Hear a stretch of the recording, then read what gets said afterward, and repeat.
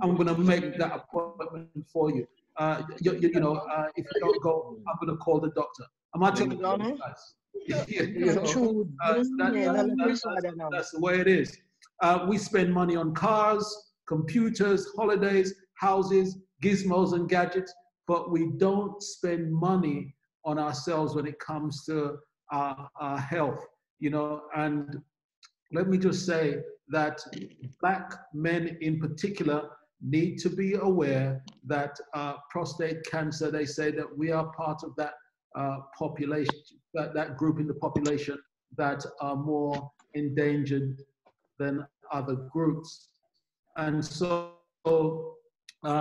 I decided that I would make these biannual visits to get my checkup every 2 years, you know, because that's what the policy said. And so when I was pastoring in South Africa, I called the conference and I said, listen, every 2 years I go for a medical checkup, so it's my time. And they said, okay. So I went for the medical checkup, and when I went back for the results, the doctor said, listen, you've got enlarged PSA, you've got a raised PSA level here. We're very concerned, especially for your age. You're too young to be showing this kind of level. So we're going to send you off to get this checked out further. And I have to say to you at the time, I'd never heard the term PSA before, you know, prostate specific antigen, never heard of it. So I'm in the dark. The doctor says, I'm going to send you to the urologist to get this checked out. So I went off to the urologist, and he did a scan, told me that the prostate was indeed enlarged. He would need to do a biopsy to find out what was going on there, you know. And so I went and had the biopsy. He said, it's not cancerous, but we're going to put you on medication. And so the following morning, after taking one of these tablets, man, it felt like somebody had kicked me in the rear. You know, I could just about walk. And I said, well, if this tablet has done that to me in one night, I ain't taking them. I'm just not interested. So I began to look for another alternative, went on the internet, and I found this product called Sorpimento. And so I began taking the Sorpimento. And remember, I'm in South Africa, so I had to order it to England and then get somebody to come when they're coming over, pick it up for me. So that's what I did. Began taking the Sorpimento. And when I went back to the doctor after 6 weeks, he did the scan and he said, well, the prostate has gone down. I see you've been taking the medication. And I said, no. He said, what you've been doing? I said, well, I've been using Sorpimento. And he said, oh, yes, I know it. You know, so he knew of the natural remedy, but he wasn't going to recommend it. And so, but over the years, there were other things that I began to do. I found out that licorice root is very good for the enlarged prostate. Corn silk, very good for enlarged prostate. Nettle root, but the thing that I found, and I should say this to you, that has been very, very good is the pumpkin seed.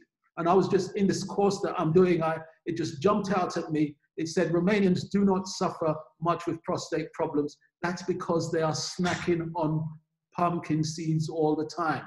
And so the zinc in the pumpkin seeds prevents testosterone from turning into dihydrotestosterone. So guys, I'm saying every one of us ought to be going through on a regular basis, getting yourself checked out, making sure that you know, you're in good health. I have a good friend of mine who died some years ago, and I'm going to tell you the reason why he died. He was an electrician, busy guy, just going about doing his work and so on. Never had to go to the doctors and so on. But when problems did develop, and he went to the doctor, they told him that he had prostate cancer and it had already metastasized to the bones. Too late. You know, I was fortunate that because I was doing these regular checkups every 2 years, we were able to find the problem with me, and I was able to deal with it, you know, rather than it escalating into a major problem. So pumpkin seed, I highly recommend it. Just you grind it up, put it on your cereal, put it in your porridge, put it on your sprinkle it on your salad. But this is a very, very good remedy for you to be using. And then, you know, my lifestyle change. Here I am in 2015 on the left. You know, I went through to a lifestyle center once I decided to take early retirement, or just before I took early retirement, went through to a lifestyle center and they put me on a detox program. Now, when I went through to the lifestyle center, guys, I had sleep apnea. I was suffering with hay fever. The doctor told me that I had heart disease. I had an enlarged prostate. That I was obese. There were so many things going on. In fact, if I back up a little and say, whenever I did these, I went through for the medical every 2 years, they were telling me about the obesity problem. You're obese, you're largely obese, you need to sort it out. And I'm saying, yeah, but never did. And so when I arrived at the lifestyle center, you know, the doctor, the thing that jumped out at me was the heart disease. Never knew that, didn't think it, although there were signs in my body that things were going wrong. And we went on a detox program. The detox was using the isotonic cleanse, that's the salt water, just cleansing the colon, having the blood cleanse, the liver cleanse, the kidney cleanse, the parasite cleanse, went through all of this. And within 4 days, my wife said to me, your sleep apnea is gone. When I came back to England, dispensed with the CPAP that I was having to wear, my wife said the sleep apnea is gone. Then I discovered that the hay fever was gone, you know, and so all of these, and then the image that you see, beloved, you know, let me just try back up here, with me on the right, within 4 months, I had lost almost 5 stones in weight, just by changing my lifestyle. You know, so we can do the same. So a lot of the diseases, things that I was suffering from, I've been able to reverse them simply through lifestyle change. And so how did I do that? Recognize that I needed to make a change in my life. So the nutritional change came. So removal of all processed foods. I removed all fats from the diet, sugar from my diet. You know, all of these things went false. All the false vegetarian foods. I was eating a lot more raw foods, no fried foods. Just took out all of those things from my diet in order to be healthy. And then, you know, you may be thinking that I was doing a lot of running and a lot of exercises, just 45 minutes walk per day. That's all I was doing. There was one time where I was walking for 1.5 hours. So I do 45 minutes in the morning and then another 45 minutes in the evening. But that was the sum total of my exercise. I love to play badminton, and where the opportunity presented itself, I would play badminton. But my nutritional change was that I also was only having 2 meals a day. So I would have breakfast at 8 o'clock, lunch at 2 o'clock, and that was the sum total of my meal for the day. I would also fast twice a week, so fast for 2 days a week. So my last meal would be on Thursday evening, and I wouldn't eat again until Sabbath lunchtime. You know, so Saturday afternoon when we went to church, you know, that's the big meal. that's the one. You know, we enjoy the fellowship meal. So that's when I would eat again, and that really helped to me with the weight loss. And then, of course, I went from drinking all the things that I would drink, and I must say to you, I wasn't drinking a lot of sweet fizzy drinks or anything like that.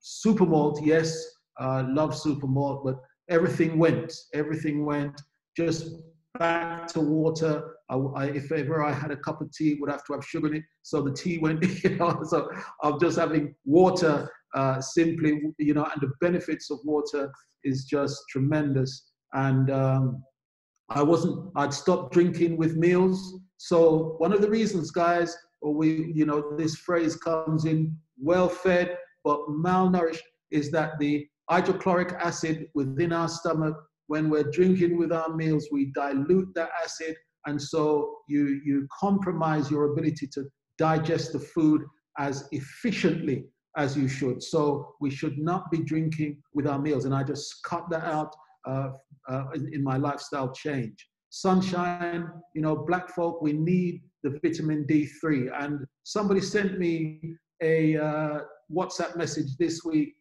gone, and he was saying to me, the reason why so many black folk are dying from COVID is because we need the vitamin 3. And in the UK, we're just not getting that sunshine. So I've got vitamin 3 supplements. You need to be taking vitamin D3 supplement to boost that immune system, to protect yourself, because of our skin color, the melanin in our skin, we need to be having that extra supplement of D3. So just remember that sunshine is so important to our health. And then temperance, we've got to deny ourselves. There are things that we love to eat, things that we want to eat, things that appeal to the appetite. But in my change, I had to deny myself.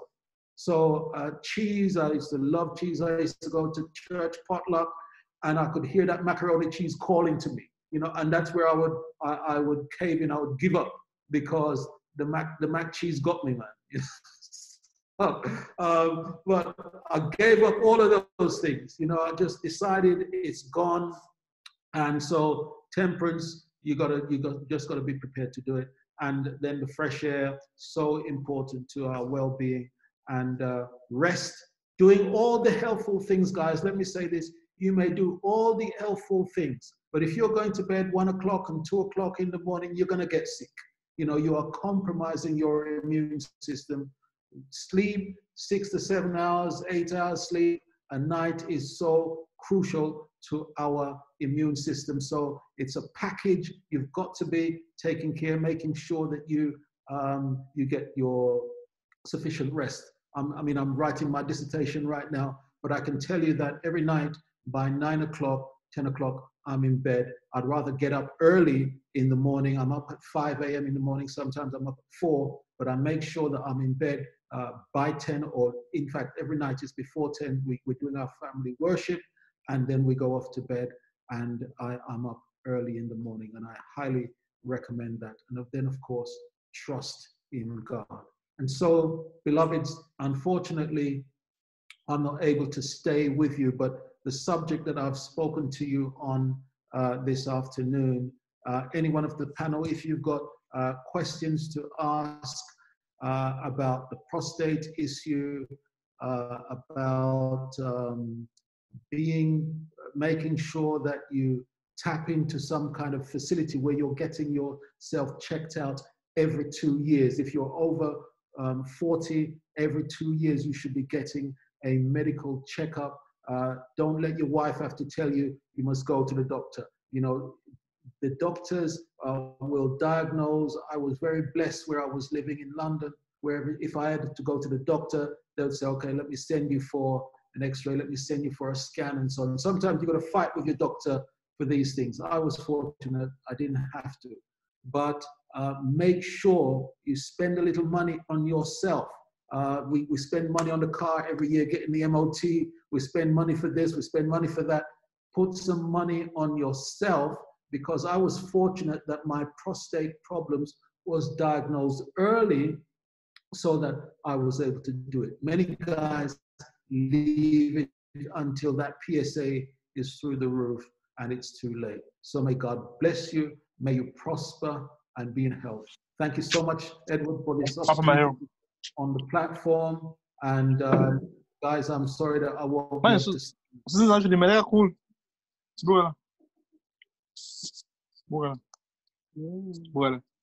Okay, thanks very much, Sam. That was very, very good. I wasn't as fortunate as you, but I'll probably explain that sometime during the program that my prostate did get out of hand, and unfortunately I had to have a medical procedure in the end. Oh, I'm still undergoing treatment now. If I'd have met you probably 2-3 years ago, I probably would have been a lot better than I am now. So thank you very much. Yeah, very wise and wonderful. God bless you. Can we just ask that person to The host, can I ask? There's somebody disturbing the meeting. Yeah, good.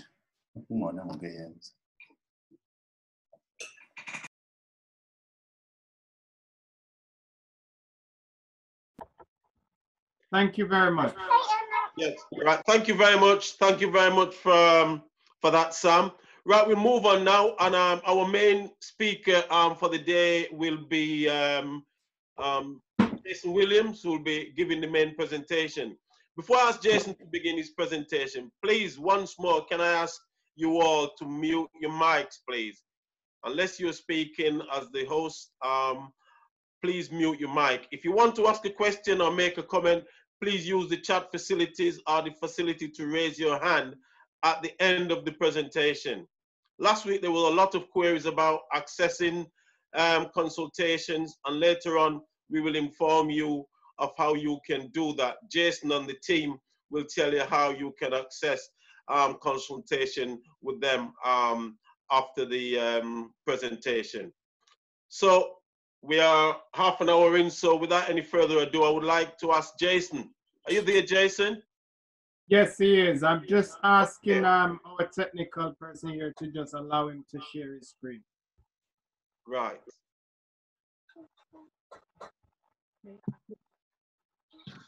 Okay, Jason, thanks very much for joining us today, and over to you. I hope that your reception is good today. It looks as though you're inside, you're indoors, so I'm sure that we'll all be able to partake without any interruption. So without any further ado, Jason, take it away, please. Thank you very much. Hello, good day, everyone. Can you hear me? Yes, we can. Mm-hmm. All right. I'm just trying to get my my screen up here. All right. Let me see how this works. Never done it before. Okay. Anyway, look, before I go there, let me just say welcome and good afternoon to everybody. My name is Jason Williams. I'm coming all the way from South Africa today. KwaZulu Natal.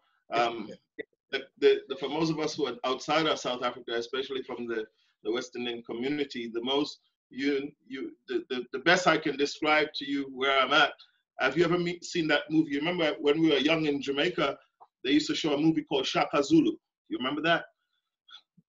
Right. I'm in Zulu country. I'm in that area of the world right now where the legend of Shaka Zulu is very real. And so I've got to see the place where the movie was made or where it was made from. And it's wonderful here in South Africa, beautiful weather. South Africa's winter is nothing like winter that we know. The winter here is very much our summer in England.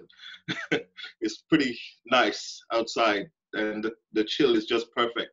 It's wonderful weather really. And so it's a good environment to live in. I'm experiencing it. Of course, currently, you all know the COVID-19 issue. It's got everybody somewhat restricted from what we can do and where you can go. That's slowed down things a bit, though it's allowed us to hit the read button on many levels. But you know, we are still mindful that we are in such a time. Today, I want to share with you a little bit more about men's health. For those of you, the first time you're coming on today, last week, just to quickly recap, I don't know if you've done that before, Mr. Edward. I don't know if, did you recap from last week? No? All right, so can you hear me, everyone? Sorry, I've just take you off mute, Edward, so you can go ahead and reply to Jason. Yeah. Sorry, Jason. I said we did sort of tell everybody what we covered last week, but I didn't go into any details. So if you like to run through from where we left off last week and just recapping it, then that would be quite helpful. All right. So last week, for those of you who it's your first time, last week the presentation was done by Brother Noel. Noel Fender is on there, also my very good friend. He spoke about diseases, the mother of diseases, which was primarily colon, but he spoke of the process, which was one disease, two windows, two cause, and 8 windows. And he explained to us that no matter what the disease is the cell, it's a cell that malfunction that causes the change within that system or within that body part. And then he moved and said, there's 2 things that can influence the change, both positive and negative, is to do with deficiencies and toxins in your body. And then he went and said, how do you become nutritionally or deficient in whatever? And how do you become toxic? And then he named the 8 windows, which was what Pastor Sam spoke about, which was the 8 laws of health: nutrition, exercise, water, sunlight, temperance, air, rest, and trust in God. Those are the 8 windows which you get initially, which cause the disease process to begin, and also the same windows you use to reverse a lot of our health condition initially. And that's what he spoke about in a nutshell, and how the colon is one of those, the system, or the colon being a part of the digestive system is one of the systems that when it becomes clogged, it blocks your system, waste does not come out, and so that will cause all those problems ultimately over time. That's in a nutshell what Brother Noel spoke about. This week we'll be taking a little bit further. Pastor, I kind of picked up on the end of what he was speaking about. He introduced himself and his experience briefly, in how he is, he came to his reckoning, or how he changed his lifestyle, and so on and so forth. And how, I don't know what he was saying about cancer, but I didn't hear him talk about prostate issues, which I will be focusing on today. But namely, we are going to be talking about cancer and how it affects men in general. That's what we'll be talking about. Okay. It's a big subject. I'm going to try and do as much as I can in terms of getting information to you. So I'm not a medical doctor. I'm not a medical doctor. I am a certified natural health practitioner, professional. I've been doing this work for a long time now. I have opened up a clinic in South Africa. It's called Kwam Klemani Institute of Wellness. Kwam Klemani means, in simple way, in an English word, it means abundant health. That's the Zulu word, the local word for abundant health. It means fit, healthy, strong, vibrant health. That's what Kwam Klemani means. I know most of you can't say that. If I say Kwam Klemani, that click is a unique thing within the South African language, but that's what that word means. I opened this place up in 2016. Since then, we have been dealing with, you name it, a vast variety of many different diseases, so much. We have seen folks, men, women, children, old, young, people from South Africa, from outside, they all come here. It's a home style clinic sanitarium. What that is, so you understand a little bit more, I'm sharing with you so you understand my background, where I'm coming from, both with experience and so on, is that we have a place here where we have 1, 2, 3, 4, we have 6 beds. We have 6 beds where we can take in people who are sick, patients. We admit them.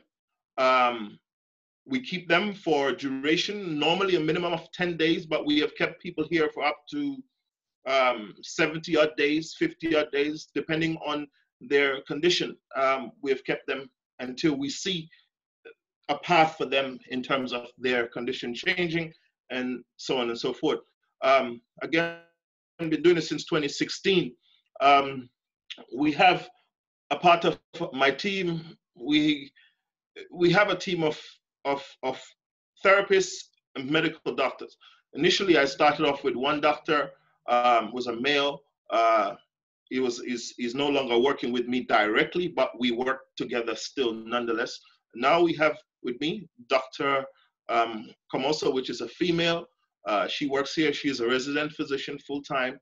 So we have a medical doctor on site pretty much all the time. And then we have the therapist, the therapeutic team, which does all the different things from the treatment in the ozone, the specialized sauna treatment, the massages, the pain management, all the different techniques in how to treat the body or heal the body, or help the body rather, because we cannot heal the body, help the body to do its process. So we have a team.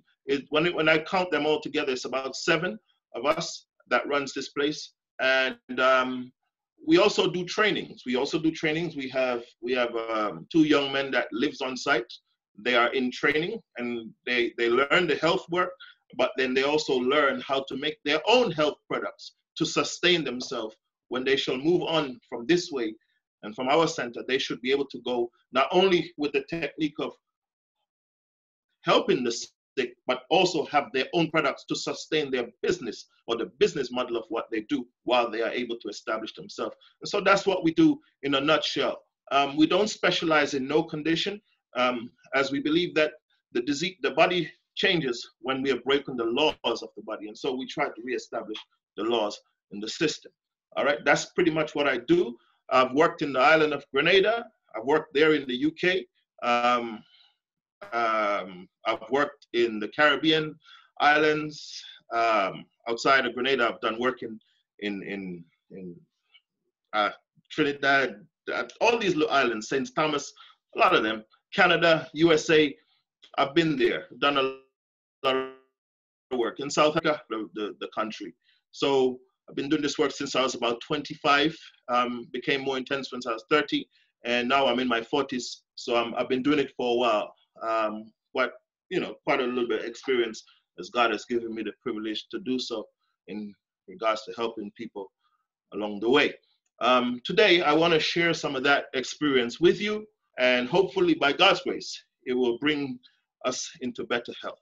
Okay, all right. Let me go to see if I can pull up the slides.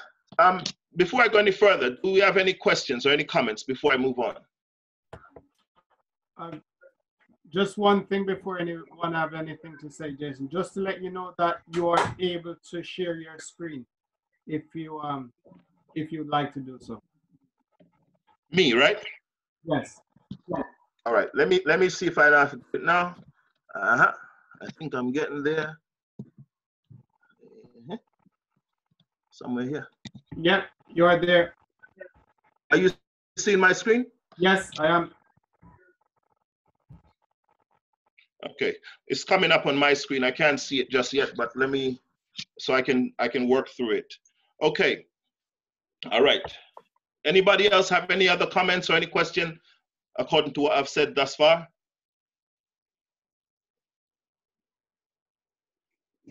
All right. Hi, Jay. Anybody? Yes. Yes, can you please, thank you very much for the presentation. Can you please share the recording after the session? The presentation? Yes, please. Yes, no problem. I will head that over. Thank you. Thank you. Okay. Okay. Anybody else? Any other comments? Any question before I go? All right. Yes, I have a question. Yes, go ahead, sir. What are the most common problems that you've experienced during the years across the globe?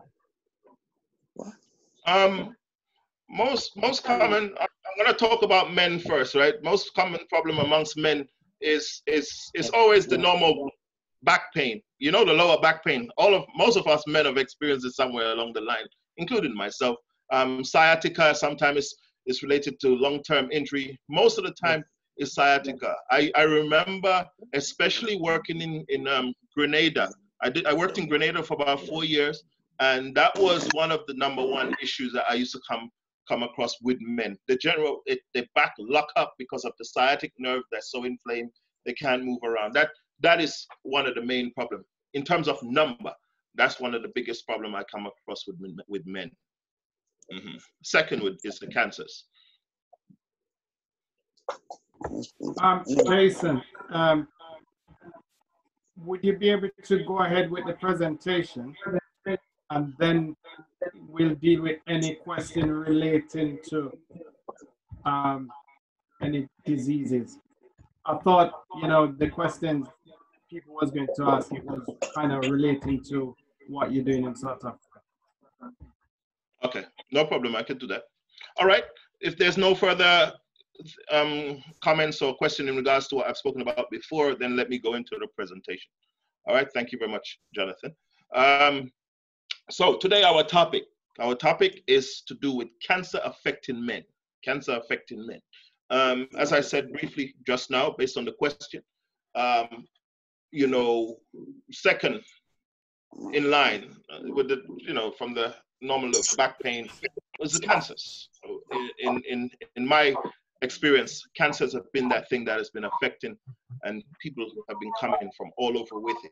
Now, in our clinic that we have here, we deal with a lot of those issues. Prostate cancers, yes, we see them at pretty much the later stages, when it's at stage 4 and it has moved to the bones and other organs. That's normally when we see them from our side. Not in the early stages. Very rare we see cancer patient come here in the early stage. They normally come to us at the latter stage, when the doctors say that funny or that voice you don't want to hear, we can't do nothing for you. That's when we see them. Most of the cases that we deal with here pertaining to cancer, right across the board, is when the doctors have given up on the patients. Cancers affecting men, is quite a few of them. I remember the first month when I opened this clinic, the first man that came through here, there was 2 of them. One had liver cancer that had moved around to the lungs and metastasized. The other one, he had esophageal cancer that is also affecting the liver. That was our introduction into opening my clinic here. And, you know, God was good. We were able to have really good success. We even got it on YouTube somewhere, where you can go and see the testimonies of these men who came by, and, you know, they were well. So we thank God for that. So today I'm going to be talking a little bit about cancer that's affecting men. Before I go into, you know, telling us what we can do, I heard Pastor Sammy spoke quite extensive on what you can do. I want to just share with you a little bit more about what is cancer. Let's start from there.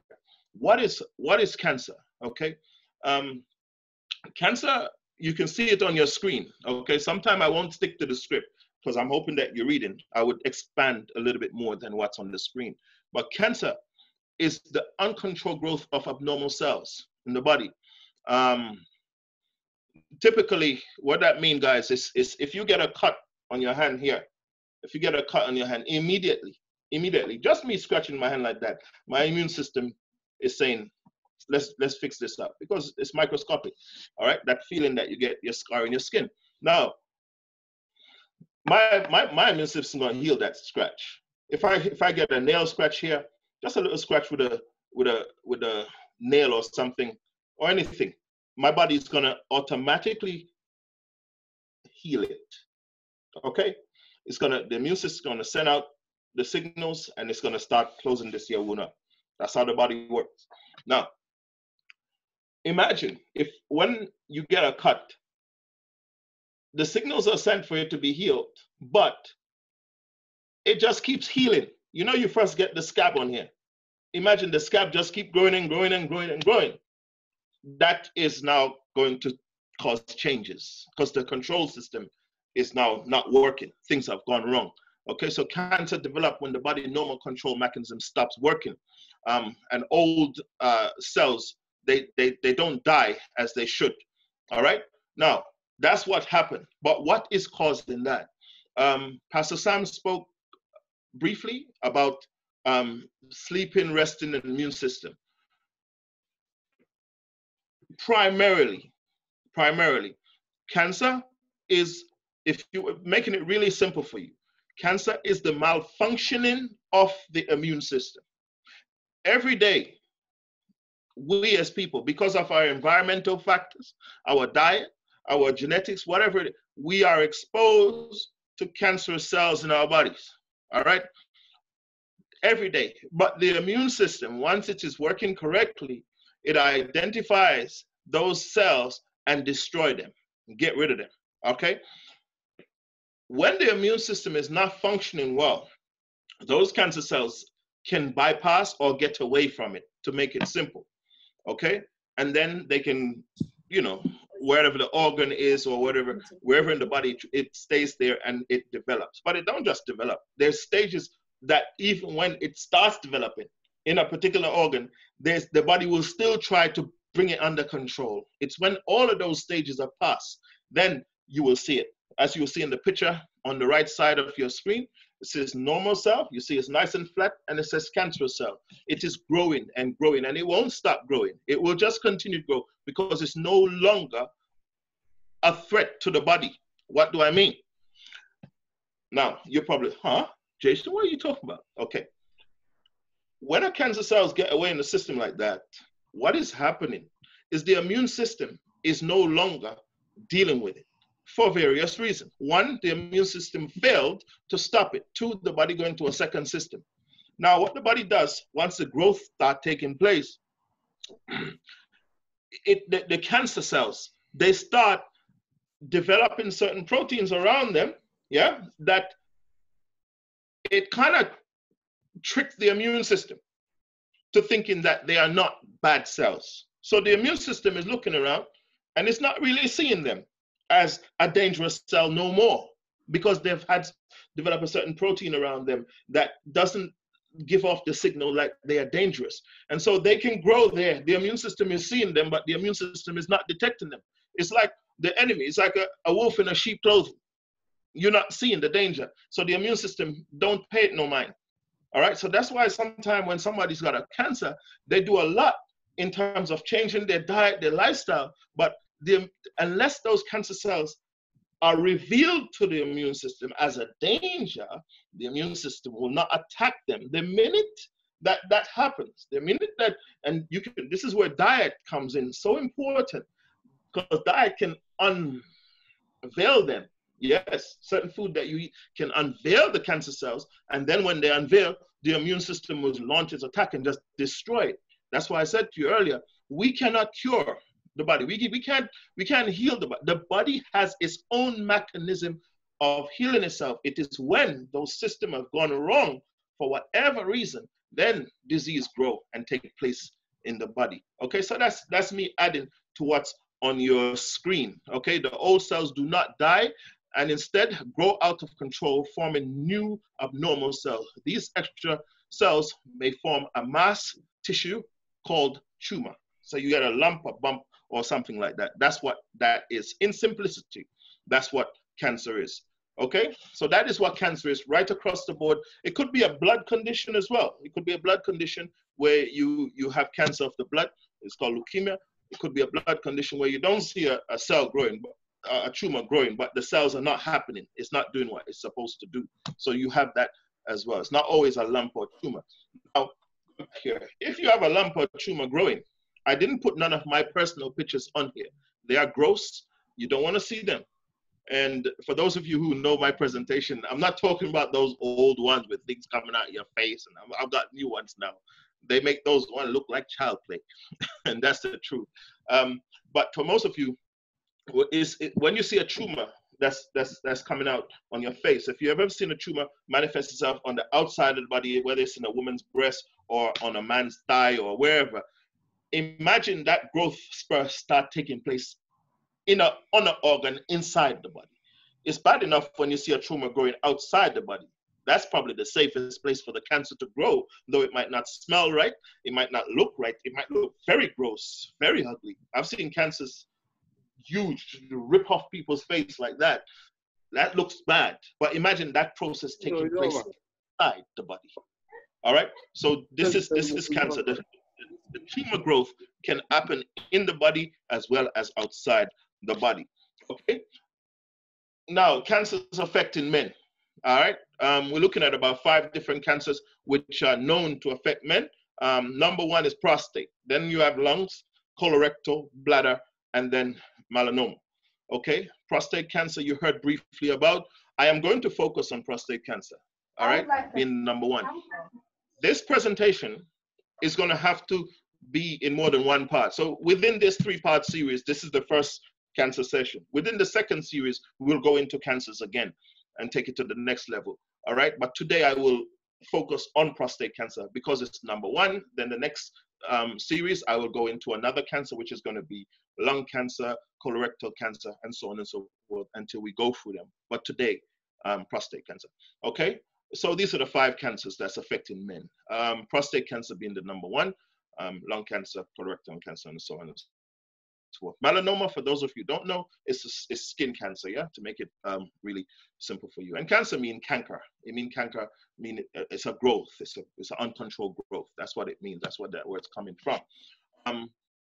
Prostate cancer. For those of you who can see the picture, I'll move my mouse around. Let me see if I can get it. See, this is the male genital organs or reproductive system. It is done in a dimension so you can see the different organs and where they are placed and where they're located. This little red area here, that's where the prostate is. It's like a walnut-sized organ, okay? It sits just down here under the bladder, okay? I've had the privilege because of you know, the doctor I work along with, we do have an ultrasound, and I've had the privilege to use the ultrasound and look and see how the prostate is shaped and where the bladder is. It's wonderful. I mean, there's a scripture that says we are fearfully and wonderful made, properly structured, you know, properly put together. No mistake here. Anyway, this picture here is kind of showing us where this organ is. The prostate is just below the bladder, right? It's right there around the urethra. That comes down here. That's where your urine comes up. Let me go back, sorry. Okay. All right, so that's the prostate there. And this is the bladder here. This here one is the bladder. Okay. I'll show you briefly on my chart, but I'm going to draw it in case you can't see it. So you got your bladder up here like so. Yeah, then you got a hose, a pipe come down from your bladder, and it runs down here, it comes around here, it comes around here, and that hose end up here, like so. This is where your genital is. It's where your, yeah, your prostate's gonna sit around here. Okay, that's your prostate right there. So when you have water here, it comes down through this here hose, and you urinate here. All right. Now, there's many conditions that can affect your prostate. You can damage it. There's inflammation. You have prostatitis. You have enlarged prostate. You have prostate cancer. All right. There is a level. Now, again, guys, understand that I work in the field somewhat. I am not a specialist, but we work with these conditions somewhat. So I'm not going to tell you what I have learned from book. I'm going to tell you what I know from experience. A lot of it is going to come from experience. Okay. Some folks, they have what you call prostatitis. Prostatitis is like this here inflamed. Your prostate glands inflame. Now that inflammation can cause a lot of problem. Yeah. It can cause the flow of the urine to come out. It can actually cause you to have what you call high PSA, prostate specific antigen. And that is not even cancerous. I'm just talking about conditions that can affect you as a man. Now, when this prostate gets inflamed and becomes what you call enlarged prostate, what typically happens, let me just highlight this section right here. What typically happens, you have the hose coming down, right? And so what happens, it gets squeezed. The prostate doesn't swell outwards. The prostate swells inwards. So the hose gets squeezed in the process. So, you know, as you can see on this side, you got a hole that's coming straight through the prostate. Here, when the prostate is enlarged, it enlarges inwards, like so, and lock off the fluid, the urine flow that's coming from the bladder. So now you got a buildup going here, and it is very painful. When that happens, you go to the doctor, it will be an emergency. You won't be able to urinate. You'll go there and they'll take a hose and they'll push it up there. All right. We have some over there in our treatment room. Okay. They call it a catheter. They'll push the catheter right up through here. Okay. I've seen it being done. It's a long hose, like so long, and they push it right up. It's got a little point. It goes right up here, and it goes through the prostate and open up this hole. And the catheter sits there like that, and the water drains out through the hose. Okay, that's a catheter. That's when you have an enlarged prostate. All right. Now your PSA can go up just by having a large prostate. It doesn't mean you have a cancer. Your PSA could be normal and you have cancer. We have seen it in practice. We have seen it in real life where the PSA is low, but the person's got cancer. Okay, we have seen where the PSA is up, you don't have cancer.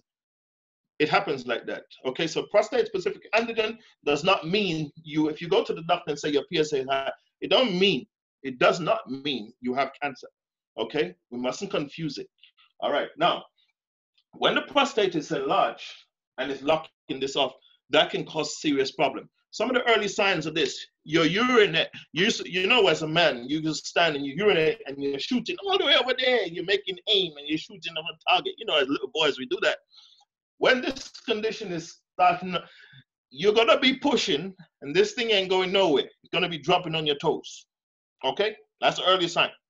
Your flow is not as smooth and as forceful as before. It's going to be, you're pushing and you still ain't getting far. Then you know that there's something going on there. That's an early sign, long before you become really sick. So it will happen for years. You will notice it will slow down over time. So some of you right now, you're like, well, I was young, I used to push it all over there.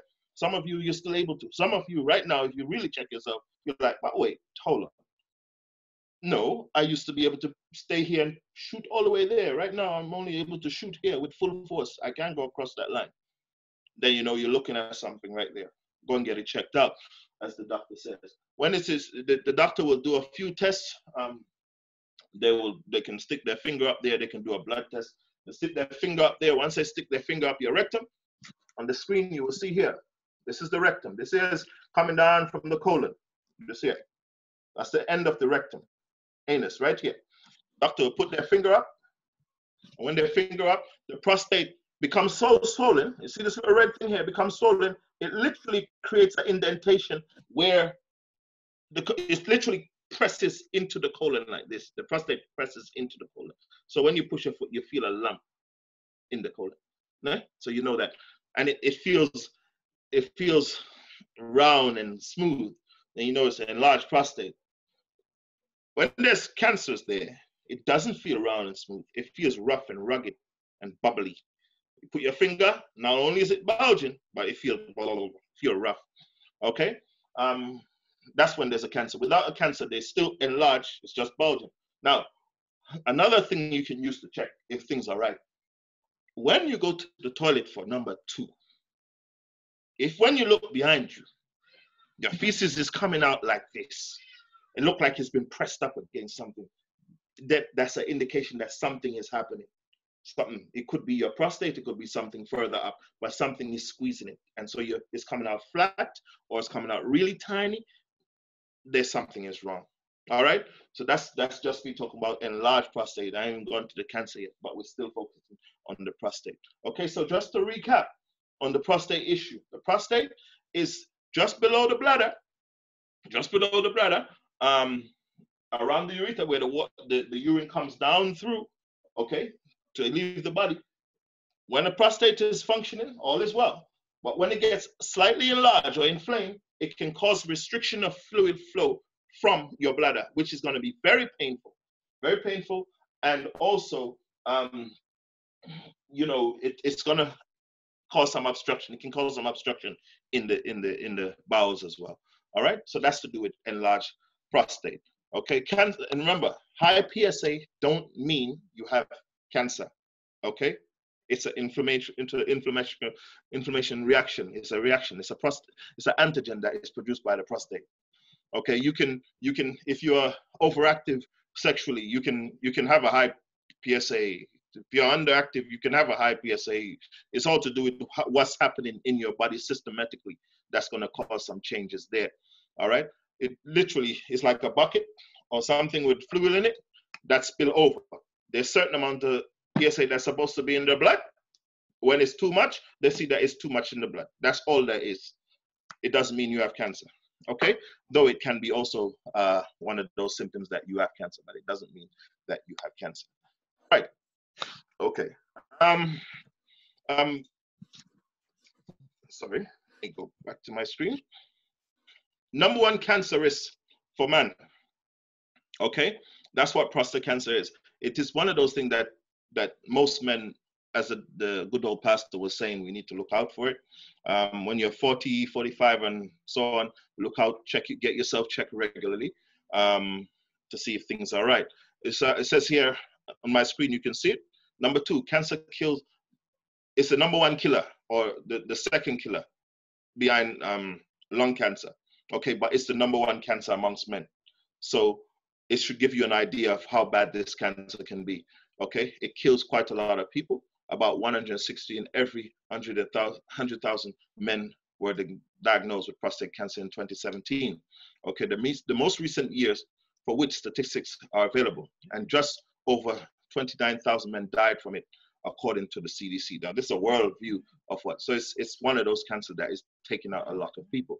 When I was staying in Grenada, yeah, there was also a high prevalence of prostate cancer. It was very high. A lot of men had it.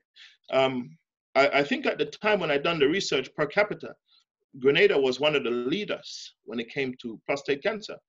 When I did my research, I know that they said, oh, it was a lack of sunshine, nutritional deficiencies, and all these things.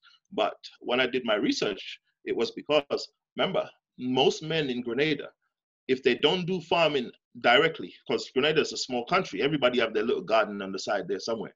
But the pesticides that we're using, the fertilizer, the thing they used to burn, you know, the weed thing, yeah, you know what I mean. The thing they spray on the grass to kill it, to make it turn black. That stuff seeps down in the soil. They take out these weeds and then they plant it. Then the food absorb all this poison. And men were working with the chemical. It was going through the skin and it was lodging in the prostate. Our skin is an integumentary system, meaning it gives off and it takes in. Whatever you put on the outside, your body will absorb. So be careful of chemicals you put on the outside of your body. Men, some of the creams and the lotions we use, the colognes to make us smell fresh and sweet. For those who we want to smell fresh and sweet for, we must be careful, because remember, it will affect us internally because your skin absorbs those things. All right. So this is a little bit of stats. Number one cancer risk for man, all right, is to do with the prostate. That's the number one. And it is the second killer when it comes to cancers, behind lung cancer. And lung cancer being prevalent, obviously, you know, you don't have to smoke to get it, but because a lot of men smoke, they get lung cancer. So that contributes quite a bit. So cancer, I mean, prostate is probably going to be one of the number one killer if you understand how it's presented here. All right. Okay. 1 in 4 black men coming close to home. Most of us on the side here is from the black community, whether it's be African or West Indian, but it also affect white people as well, or Caucasian and Indians and so on. It affects men in general. It says 1 in 4 black men will get prostate cancer in their lifetime. Black men are most likely to get prostate cancer than other men who have a 1 in 8 chance of getting prostate cancer. You may also be more likely to get prostate cancer as a black man if you are age 45 and over. So check yourself out. Age is a factor and genetics is a factor. All right. 1 in 4 is quite a lot, eh? If you think about it, it's quite a lot. There's many reasons why. I will hold for now. I won't explain, but I will talk about it later. Why black people are so exposed and what's some of the reasons why we get it. Apart from you using deodorant and all these things, don't worry. There's many other underlying issues that can contribute to it, especially within the West Indian community. There's much more that goes beyond just what you put on your body. Most men with early prostate cancer, okay, don't have any symptoms. You don't really, look, there are symptoms. There's another presentation that I do. I call it the stages of diseases. There are symptoms. It's just that you don't know what they are. For example, our bodies is designed to give us warning sign. There's no such thing. They call blood pressure the silent killer. Blood pressure is not silent. There's a lot of symptoms before you realize you have blood pressure. It's just that what they're saying is that it doesn't give you no direct sign that you have this condition. It's not silent. There's a lot of things. For example, you probably not sleeping is a sign that you're having blood pressure. Now, nobody's going to call that a sign of blood pressure. You probably just having not headaches or nothing, like just having emotional changes. That could be blood pressure just going off in your body.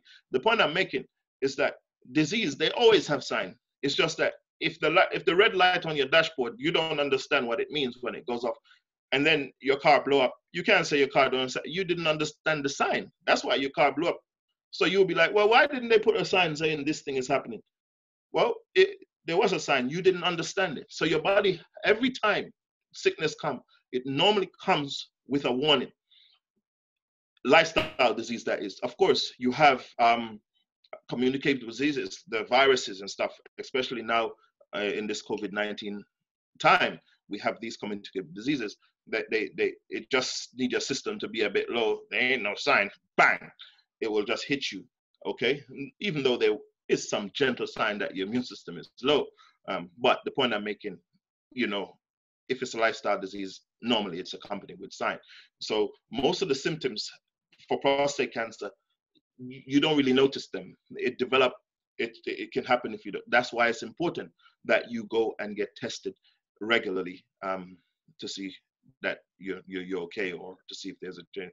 If you do have prostate cancer and it is caught early before it causes symptoms, in other words, before symptoms according to what they would call symptoms, there's a good chance that treatment could stop the spreading or could stop the progress of the condition, and you could bring it under control. Okay, there's a lot of hope when that. But remember, once cancer moves into stage 4, it's not child's play no more. It's a serious condition. Many would like to claim that it is easy, or you can just change your lifestyle. It doesn't work that easy. I am telling you, it doesn't work that easy. Me and Doc, we will tell you straight. It doesn't work that easy. You can have, once you hit stage 4 cancer, there's nothing easy about reversing it. The body is in a funny stage. A lot of things are not working as they should. Okay? If you have stage 1, stage 2 cancer, fine. You just do a little diet change and it changes. When you hit stage 4, it ain't no simple just diet. Nutrition is very important, but there's a big possibility that alone won't do it. There's a lot more that needs to take place at that stage for you to have an impact on that cancer. Now, staging might be wrong, but when it is a definite, concise diagnosis that you're on stage 4, nutrition alone just doesn't reverse it. There's much more. There's nutrition, there's lifestyle, there's herbal, there's supplements, there's deficient, there's so much more that goes with that. And that is where, we lose people at that stage, because if you don't get to that problem quick enough, the cancer will win the fight, okay? And so going back to what I was saying, symptoms can go without noticing. It happen easy until you get to about stage 4, then you start showing serious signs, okay? So some of these symptoms, prostate cancer often occurs without any symptom, but symptoms are more likely if the disease is advanced. They include straining to pass urine if you're pushing, but that's not all. Now remember, just because you're pushing don't mean you have it, all right? Just because you're pushing don't mean you have it. It could just mean that you have an enlarged prostate. It doesn't mean that you have it. Leaking, blood in your urine, now you need to be concerned. Once you start getting blood in your urine, do go and get checked out. Now, you can get blood in your urine, and it's nothing to do with cancer, but if it is happening and not, please do go and get it checked out, okay? And bone pain. A lot of folks from experience, again, and I've read it as well in some literature, back pain, man. People get lower back pain, and it's different from sciatica back pain. It's a back pain that goes around here, around the back, not this one that, sciatica pain, it's here, but it goes down the leg. But this back pain, it sits here, and it's just there.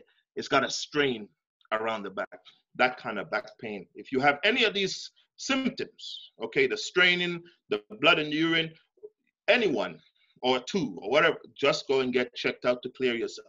All right, it's very important that we do that. So those are some of the prominent symptoms that we can have. Some of the risk factors, some prostate cancer risk factors, such as race. Again, I said in Black people, you know, we have a high prevalence of this condition.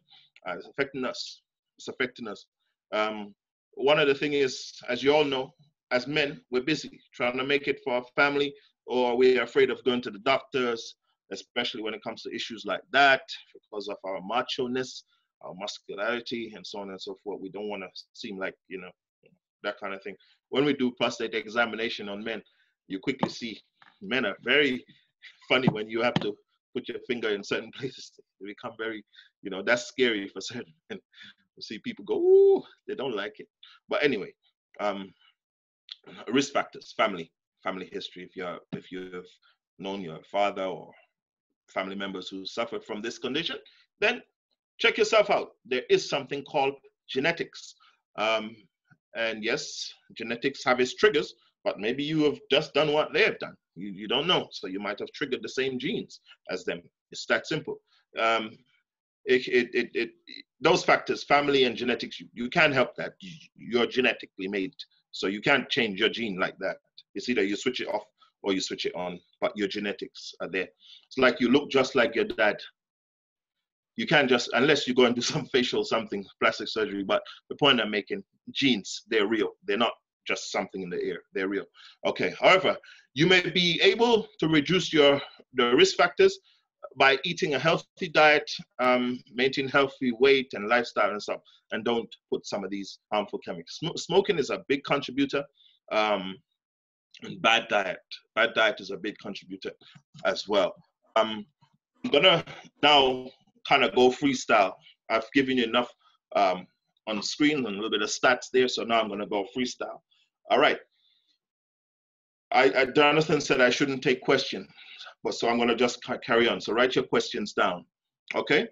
All right, now, looking at some of the risk factors, I have a good idea of who I'm talking to, the background, your background, being African, Jamaican, West Indian, and some of you from South Africa. I have a vast understanding, or a reasonable understanding of all those cultures, because I've managed to live amongst them and experience their diet and lifestyle. Okay, when it comes to prostate cancer, number one contributor, our lifestyle. We have changed something that is very fundamental to human beings, and that's walking. We don't walk no more. Your prostate gland is, if you look at, if I draw your legs like so, that's one leg, that's the other leg, and that's your body up there. Your prostate gland, it comes down in here. It's somewhere here. Yeah? We don't walk no more. We don't exercise our prostate gland no more. Our prostate gland is in between here. When you walk, you eliminate all of this here, inflammation in your prostate. You get rid of it. People of old, older men, back in the days, they never had cars. They used to walk. Most of us, we sit on our prostate every day because we are constipated. The feces sit right on top, because remember, your colon runs right here. Your colon runs right here. That's your bowel right there. Your anus runs right here. Sometimes you're sitting with days with feces here. That goes up into your colon. That's it. Sometimes you're sitting down. Right here is where the feces are sitting, right on the prostate. By way of absorption, you know what I'm talking about. Things absorb through your skin. The feces poison your prostate because you're sitting on it. You're driving to work. You're driving from work. You only have one bowel movement a day. In the evening, you're sitting on your prostate. The feces is getting absorbed into it.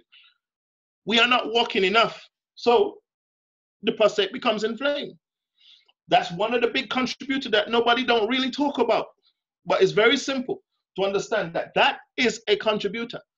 When you don't walk, your prostate can get enlarged because walking keeps it nice and supple. You understand?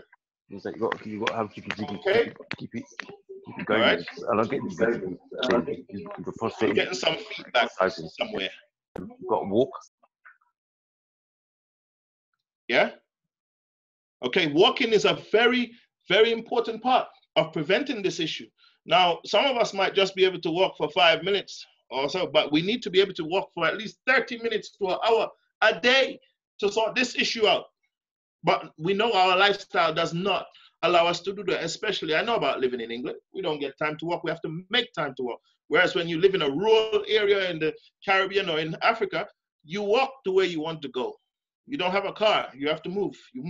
That is where you see the prostate stays in check because you're moving. Okay, so walking is a big factor. Lack of walking can contribute. If you're not walking enough, it can contribute. If you're walking enough, then you can help alleviate this problem. Okay. The second risk factor is to do with what you're eating. There's a research, I don't have it here, but I've read it. How meat, flesh foods contribute big time. Flesh foods. I'm talking about fish as flesh as well. Flesh food, anything with an eye, contribute big time to the prostate and cancer. So in reversing or preventing this problem, we need to not only just walk more, but we need to what? Reduce our meat intake or our flesh intake significantly. If not, totally is better. Just leave it alone. Okay? Those are two things. Diet is very important. Eat more vegetables. We have heard these things before.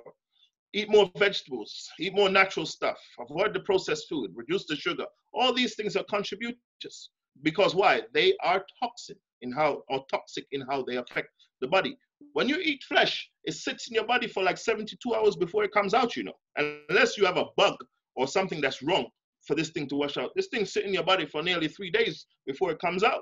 It rottens your body. You see, your body was not really designed for that. That was a secondary diet that was given to man. And then, you know, we lived on this diet, but it wasn't so much. And back in the days, we weren't able to eat so much meat. Sometimes we eat meat once a week. Now we're eating meat every day. This is a big contributor to this problem, okay? Roasted meat is a big problem. That is carcinogenic in its totality for men, okay? So exercise and diet, meat in particular, are contributors. Those two are very big contributors to prostate issues in our time. Just those two. If we can get our walking right, reduce the meat intake, we would have done some percentage. I don't know what it is, but we would have done to a great deal prevent and stop this condition from happening if we can just reduce and increase our walking. Reduce our meat intake and increase our walking. Okay, and then you have the dairy factor, the cheese especially. They said cheese contribute big time to this. Again, this is because it's toxic buildup. Your body cannot get rid of the waste. Now, when you read the nutritional fact on a piece of thing of cheese, it tells you about the protein and the calcium that you're gonna get. Of course, but it's a big price to pay. If you're just eating the cheese for the protein and the calcium, you can get protein and calcium from using a good plant-based diet. You can get all your protein from using plant-based diet. Your beans, your legumes, your green leafy vegetables, that's enough to give you what you need. Okay? You do not eat meat. You don't need to eat meat to get these things. You don't need to eat dairy to get these things. All right? That's very important for us to acknowledge and understand when it comes to prostate health. Okay? Again, we have bad lifestyle practices, the drinking of alcohol, the smoking, and all these things. Those are contributors. As a Black person, however, one of the big contributors also, they reckon, is the vitamin D. Now, I heard Pastor Sam spoke about that, vitamin D3 to be exact, which is actually a hormone. It changes into a hormone when it gets into your body. It's a vitamin that changes to a hormone and affects so much. You know, they said vitamin D deficiency, okay? If you're deficient in vitamin D, you are 50% risk of all cancers, including prostate cancer. For us that live in the UK, or for those that live in the UK still, I know that when come October, September, October, the sun, you're not going to get enough. Not that it's not there, because we know that it can be as cold as ice and the sun is still shining. But most of us, we're going to hide from the sun because outside is too cold. Okay? I say put your clothes on, cover up well, leave your face exposed, and get that vitamin D. It's best to get it from the sun. Okay? So sunshine is crucial. However, if you're not able to get that, then it'd be wise to supplement on vitamin D3. Okay? You can get it from a good health store, or you can just post that question on the group, the men group, and you will be able to, we'll be able to direct you. For those of you who know that we do have a men's group where only men are, you can share your private questions there, and you can click on somebody. If you want to have a private consult or private talk, you can click on their name and have that private conversation if you don't want to make it public on the group. However, it's a group for men to share and ask their question accordingly. Okay, so those are some of the things in regards to prostate health. Now, those are some of the contributing factors, right? Now, let's talk about what can we do. What can we do? I heard about saw palmetto. I understand that. Here's the thing with prostate, guys. They will tell you when you go for a prostate issue, yeah, that it is because you have too much testosterone, or it is the testosterone that's feeding this cancer. But you need to do your research. Men, you're supposed to have testosterone. That's the bottom line. Without testosterone, you won't have muscle tone. You won't be a man. You will be feminine. You'll just be. You get me? Testosterone protects you as a man from disease. Now, you're going to read the research. Some of you probably know it already because I don't know everybody's background on there. You're going to read the research that it is a contributor. But we're telling you from our experience of dealing with prostate cancer, I'm not talking about book. I'm talking about what we know, what we see, what we do. When they put you on a prostate cancer program according to the medical system, and they reduce your male testosterone so it doesn't feed the cancer, you become ill. Ultimately, you become sick as a man. Okay? Because you need that. And I'm talking about real patients. I'm not talking about book. I'm talking about what we see. So you reduce the man's testosterone, you're taking away a lot of defense from him. So you're saying, oh, this testosterone is causing this prostate cancer and it's feeding it. Now take it away. So what happens? He gets sick. His whole body now is exposed to cancer. Because that is a protector. You need testosterone. Okay? So that's an issue. Somebody is on the line as well. I heard that. Okay. All right. So testosterone, you need to keep your testosterone up and keep it healthy. Yeah. It's what makes you a man. And that's what they do when they do hormone therapy on a man who has prostate cancer. That's what they do. Take away that male testosterone. Okay. You will read the research. I've done it both. I've read the research that explain why you should take it, and I've read the research that says you shouldn't take it. The one that makes sense to me is the one that says you shouldn't take it because of the benefit that testosterone's got for you as a man. All right. And you know that when you ain't got no testosterone, men, things get smaller, things get shrinking up. You are not able to perform as a man in certain capacity. Yeah, that's what you get from that. Okay, so watch your testosterone level. Other things that you can do, you got the herbal things like the saw palmetto and the zinc and all that stuff. Now you heard Pastor, he spoke about the zinc, yeah? You can get a zinc supplement. One of the big things that have zinc in it is pumpkin seed, which you heard Pastor Sam, he spoke about it, and he explained that's why he believes that a lot of people in, I think wherever he says Romania or wherever, don't have this problem. Now, what you need to understand, that might be true, but some of you are going to run away here. You're going to get your big supplement. Your prostate needs zinc to maintain good health. Every time you ejaculate as a man, prostate empty out. If you don't put it back and you get back at it again, you ain't even got no zinc. What you got now? You got a damaged prostate. You're going to be inflamed because you ain't got no zinc. It protects your prostate. You understand? Okay, so you do it now, you empty. And then tomorrow you do it again, and you empty. And then, or maybe 2 times a day, depending on how much testosterone you got as a man. You empty 3-4 times a day. You ain't got no zinc. How are you going to get that zinc back? You're going to go now, you're going to say, hey, Jay, I'm a very busy man. I'm going to load up on my zinc. Okay, that's good. But now, you need to understand something. The body is fearfully and wonderfully made. Do you know that if you have an iron deficiency, you could be eating iron and your body is not getting the iron? How much time you see women, especially, it's not women's side, but not a lot of time women are eating, they got iron deficiency. Why? It's not because they're not eating iron, it's because their body is not absorbing. You are what you eat, they say, but I go a little bit further. You are what you absorb. That's what caused the problem. If you eat poison and your body doesn't take it in, it doesn't do you no harm. If you eat good food and your body doesn't take it in, it doesn't do you no good. It's simple. Yeah? If you're eating good food and your body's not taking it in, it's no good. So I'm going to wrap up, right? I'm going to give you a chance to ask questions. I can carry on, but as I said, we'll take some more in the next series. So I don't know how well you can see my chart here, but it's a very basic chart. And I use this here system to explain also what is going on. I'm going to close off with this. Get your zinc in your prostate. It will protect it. That's what Pastor Sam said to you as well, and I'm going to finish on that note. But if your body is not absorbing the zinc, then it's as good as if you ain't eating it. Now, zinc is quite funny. You see, your body needs to absorb the zinc. If you're eating certain food that's got certain chemicals, which is good, it's called phytate. It's called phytate. It's good to protect plants in the process of preserving it to be used or to grow. It's good for that. But it also poses a negative effect against the absorption of zinc. So you might be eating a good vegetarian diet, so you're going to stop eating this and you're going to start eating vegetarian diet, eating more legumes and beans and eating more pumpkin seed and taking, but then you're still not getting the vitamin, the zinc, you see, because the food that you're eating, the combination is wrong. Well, the phytates in the food is blocking the absorption of the zinc in the prostate.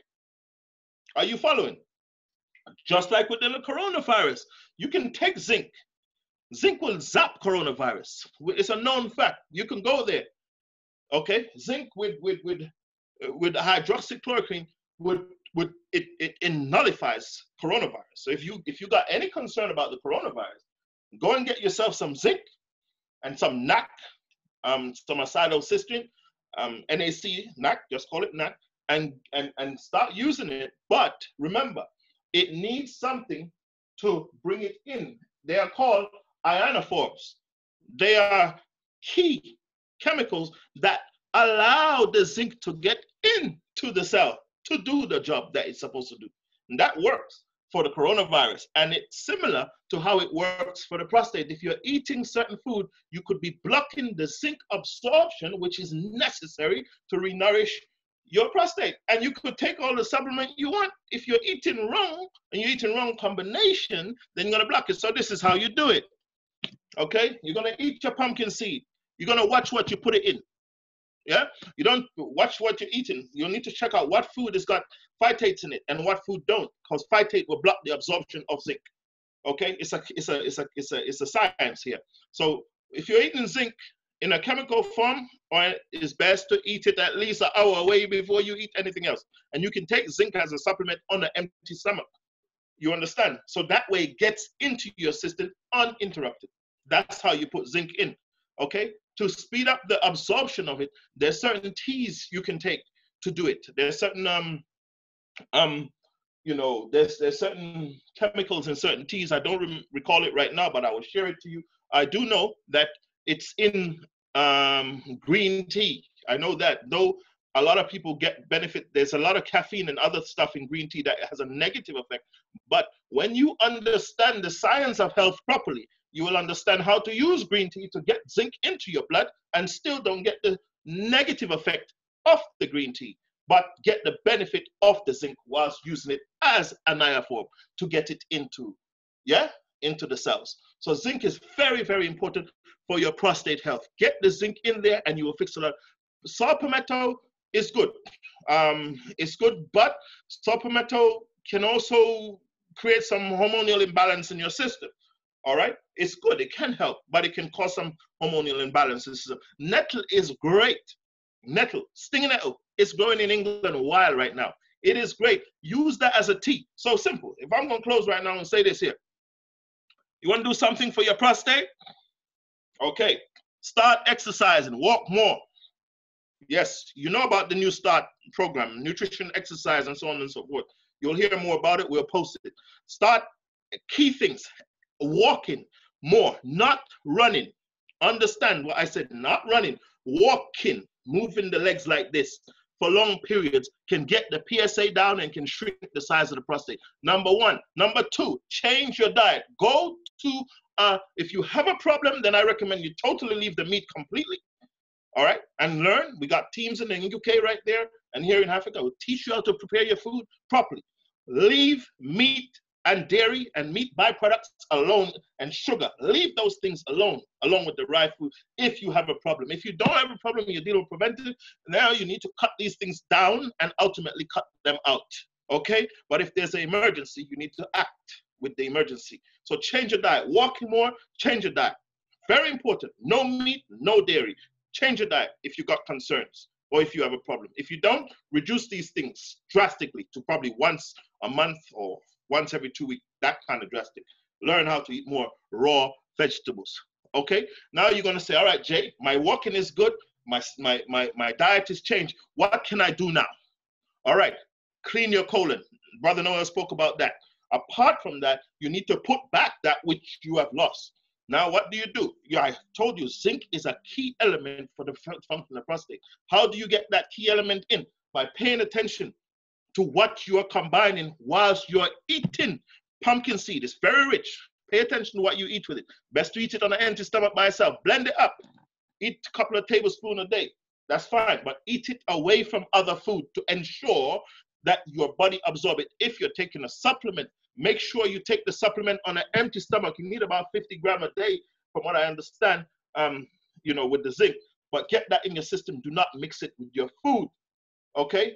If you want to know what herb I would recommend, I would say use nettle, use ginger, make it together. Boil the ginger, and then when the ginger is finished boiling, add the nettle and cover it. Do not boil the nettle. Just boil the ginger for about 10 minutes to release the ginger oil. It's an active ingredient. And then put your nettle. Cover it for about 10 minutes now, then strain it off. Do not boil the nettle. Drink that 3 to 4 times a day as a tea. Take your zinc supplement. Walk 30 to 40 minutes a day, okay? Reduce the meat, reduce the dairy products. That's how you sort that prostate issue out on a basic level. If you got a cancer and you got something else, then speak to one of us on this group. We will give you more information and make things clearer to you. We will consult with you in that regard. We have medical professionals on here who are able to do that for you. Okay, thank you very much. I don't know if I've gone over my time, but until next time, may God bless you. Thanks very much, Jason. That was well received, I'm sure, by everyone. Excellent presentation as always. Can I just remind everyone that you can now ask your question either in the chat room, or you can raise your hand. And if you raise your hand up live, I'm sure Jonathan will be able to see your hands and take them. I'm going to look at the screen and see the questions that will be coming in on the chat room. Jason will be available to take your question, but also we've got on the panel from the Association of Gospel Medical Missionaries, we've also got Noel Fender, Jonathan Curlew, Lewis Harris, Chris Higgins, and Edgar Wallace. I'm sure that they'll all be able to contribute to your questions. I've just got a little question here,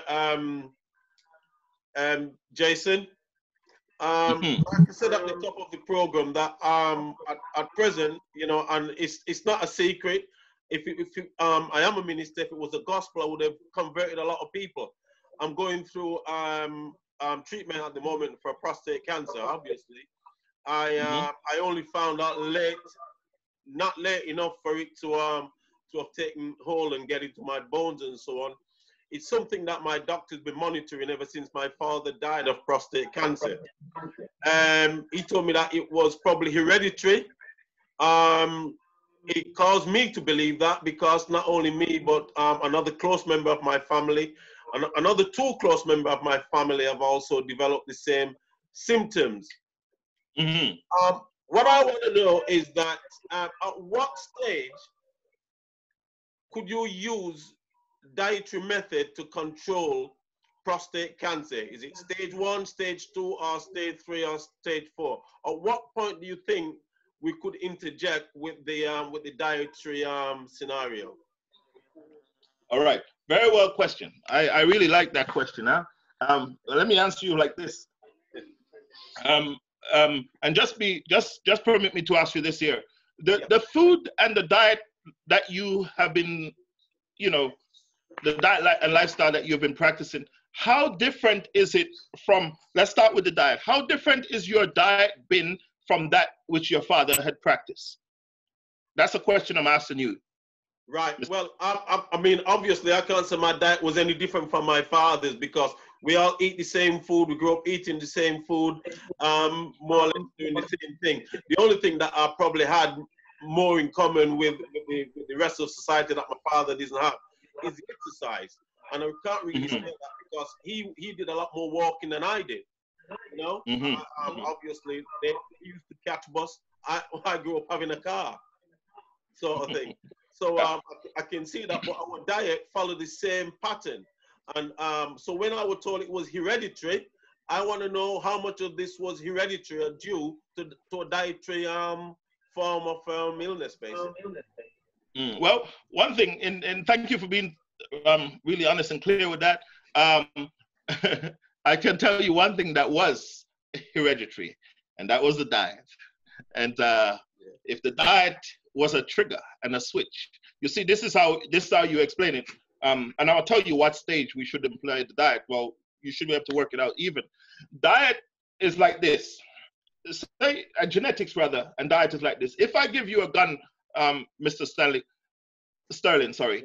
If I give you a gun fully loaded, it's dangerous, isn't it? Yes. When you press the trigger. Yes. But if I give you a gun fully loaded and I put the safety mechanism on and I place the gun in a safety box over there, the gun is still dangerous, but it is very much inactive. Am I right? Yes. Right. That's how genetics is. You see, genetics load the gun. You have the potential to develop whatever disease, but it is your lifestyle and your diet that's going to pull the trigger. That's genetics. That should give you an indication of how I'm going to answer your question. So when should you implement diet and lifestyle changes in regards to cancer? I say you shouldn't wait until you get cancer. Prevention is better than cure. Yeah. You are learning here from this group. Our mission is to teach men to be healthy. We want you to be healthy in your home, in your community. So from now, wherever you are, whether you have cancer or not, whether your father have it or not, here is what we're saying. We're giving you some facts. The prostate is hurting a lot of men and especially black men. 1. 2, there is something you can do, whether it's genetics or no genetics. That is diet and lifestyle change. We can do that. Number 3, we know some of those things. We know about the zinc. We know about the herb that I mentioned. Stinging nettles. You know, my brain is running about 100 right now, so I got to catch up myself. Sorry about that. Yeah, so we know about those things. So implement those things. Start taking supplements as good zinc supplement. Change your diet. You know, start exercising. Don't wait until you're sick. Prevention is better than cure. And if you are come down with one of these conditions, then you know, you have some information to work with. Speak to one of us off the group, though. I'm sure we can give you additional information than we're willing to share on this group right now. Okay. I've got a question here from Sinclair, and he's asking, he said, Jason, you say that you have a regular check, regarding PSA. When should you have a scan when your PSA is within normal levels? I have a regular check each year. Please advise. So obviously you want to know whether or not you can have a scan before they found anything wrong. Okay, now listen, I don't have a schedule for when one should have a scan. I don't know if there, I'm sure there's guidelines to do so. However, if you don't have no symptoms or no sign and you want to check it out and you're at doubt, then perhaps this now is a wise time to go and get that checked. Just to put your mind at ease, because you don't have no symptoms, you don't have no sign, your prostate, your PSA is not high. Go and get a scan just to start yourself off, and then you will have an idea regularly. You know, cancers, they normally take a good while to develop once they start. Before they start, they take anything from 10 to 15 years to develop to something serious. So if you go and get a scan, which is definite, and you don't have it, then you know now, change your diet, change your lifestyle, big possibility you won't get it. Jonathan, Brent here, South African in the UK, from Port Elizabeth, just down the coast from you. With regards to the zinc, how many milligrams would you recommend in a day? About 50. 50, yes. Yeah. Okay. About that. And the nettle tea, does that aid for the absorption of the zinc, or is that in its own, does it assist the prostate? It helps with the inflammation of the prostate. It helps with back in Grenada, there was a guy, for those of you, where's my good friend there, David Bartholomew? I don't know if you remember him, David, a guy named Control. He's an old fella. And that man been dealing with prostate cancer. Everybody who have prostate cancer go to Control. Yeah, and that's my uncle. There you go. You're right, David. All right. You know what I'm saying, right, David? You remember him? He treats prostate. Absolutely. That's right. Listen, that brother's been treating prostate before I was born, successfully so, without putting zinc in your body. He don't know nothing about that. All he knows is that, let me clean out your colon. And let me give you some warm water up there. Keep the water in your lower rectum. and go and drink some nettle tea. He'll tell you what to link and stop eating meat. That's as far as his knowledge go. Guess what? This guy, I know people that he's been curing. I used to sit at that brother's feet when I was in Grenada, and he telling me all these things and saying, this is how you do this here. And I was happy for that. But that nettle has got some wonderful healing properties. Apart from the iron and the nutritional belt, it has got serious anti-inflammatory properties in there. Mm-hmm. Could I just very briefly add, Jason? Yes, please. Yeah, it's very, very important. I mean, as you mentioned, that the rectum is very, very close in proximity to the prostate. Yes.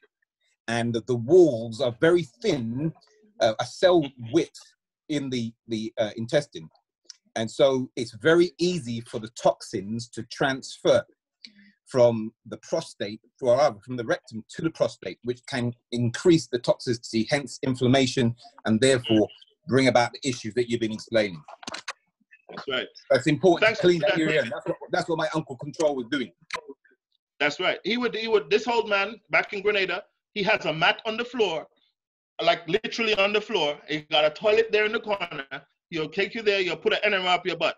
You'll mix it with pure soap and warm water. And he'll put it up your butt and he'll roll you from one side of the room. He'll tell you roll. Literally, you roll over. He'll roll you 2 times that way, 2 times, until everything inside you let loose. He tell you, go and sit down there on the toilet.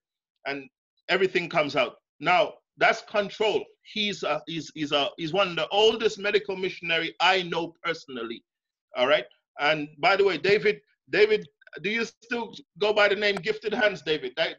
Me and David go back long time. by the grace of God, man. Still working, bro. Still working. David is an excellent physiotherapist. Powerful. I remember, David, you remember once you taught the student anatomy and physiology in a couple of days of the human bones, you remember? Yep. That's right. Excellent physio. If you got any muscular, skeletal muscular issue, contact David. I don't know no better. The rest is God. Right. I've got another question here from somebody, Hugh G. Is there a budgetary issue for doctors? When I request the test, the doctor appeared to be discouraging me. So doctors are discouraging men from having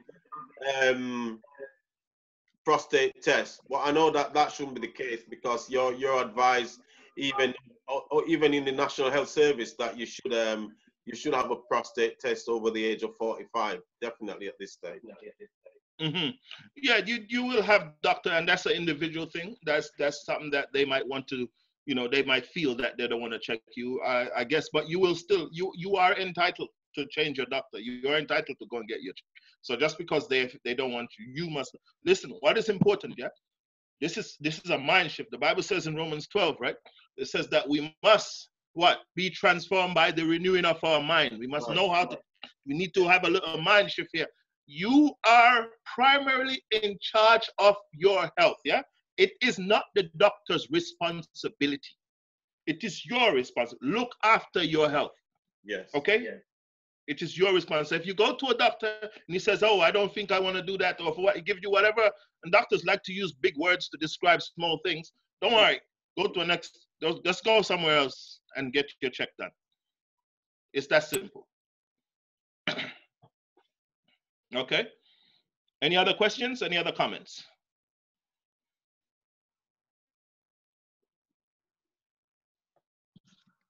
I'm not hearing nobody. So any other question, please? Any other questions? We see there's plenty of questions in the chat. Can I ask a question, please? Yes. I'm just talking about the nettle. When the stinging nettle, is it any time of the year that you can just take up the nettle? I've got a lot of stinging nettle in the back of my garden, you see. So I just wanted to find out whether I can just harvest that drop and then put it in with the actual ginger. Yes, it's once it's there, man. Once it's producing it, you use that. You know, the Bible says something like this. I know a lot of us here might not see the Bible in this side, but I read the Bible all the time. The Bible says in Genesis, it says, "Cursed is the ground." It says, "Thorn and thistle shall it bring forth." It says, "Now that thorn and thistle shall be for your food." That's a thistle. Stinging nettle is a thistle. It has those little things on it will bite you. A lot of the things that we see out there in nature, in Jamaica, we call it courage. We have courage. Some of you will understand what that means. That's a nettle. That is from a similar family as the stinging nettle. That's the English version or the Western version from ours in the Caribbean. Similar thing. You boil these things. God has put aside lemon. They got their thorns on them. Thorns and thistle. That's where a lot of our medicine. So once it's producing in your garden in the background, that means the Lord in his wisdom has placed medicine in your home, brother. That's what that means. Yeah, that's fine. Because the only reason I ask is that I know that people have said that you should use the nettle when you've got the little white bubbles on it. That's the reason why I'm asking. Yeah, the leaves of the nettle is the medicine. Yeah. Right. Okay. Thank you. Mm-hmm.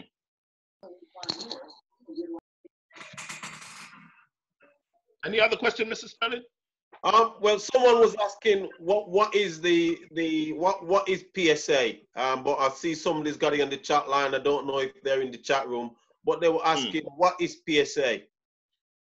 Okay. Does anybody from the panel would like to answer that question? Anybody?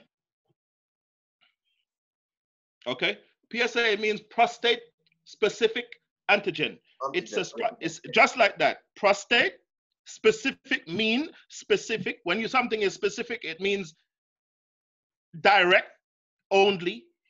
You understand? So it's prostate specific. So it's an antigen that is only produced by the prostate specific antigen. When it is too much in the blood, that they know that no, it's not supposed to be over this. This is too much. So it's a specific antigen that belongs only to the prostate that is too much in the blood. That's what it means.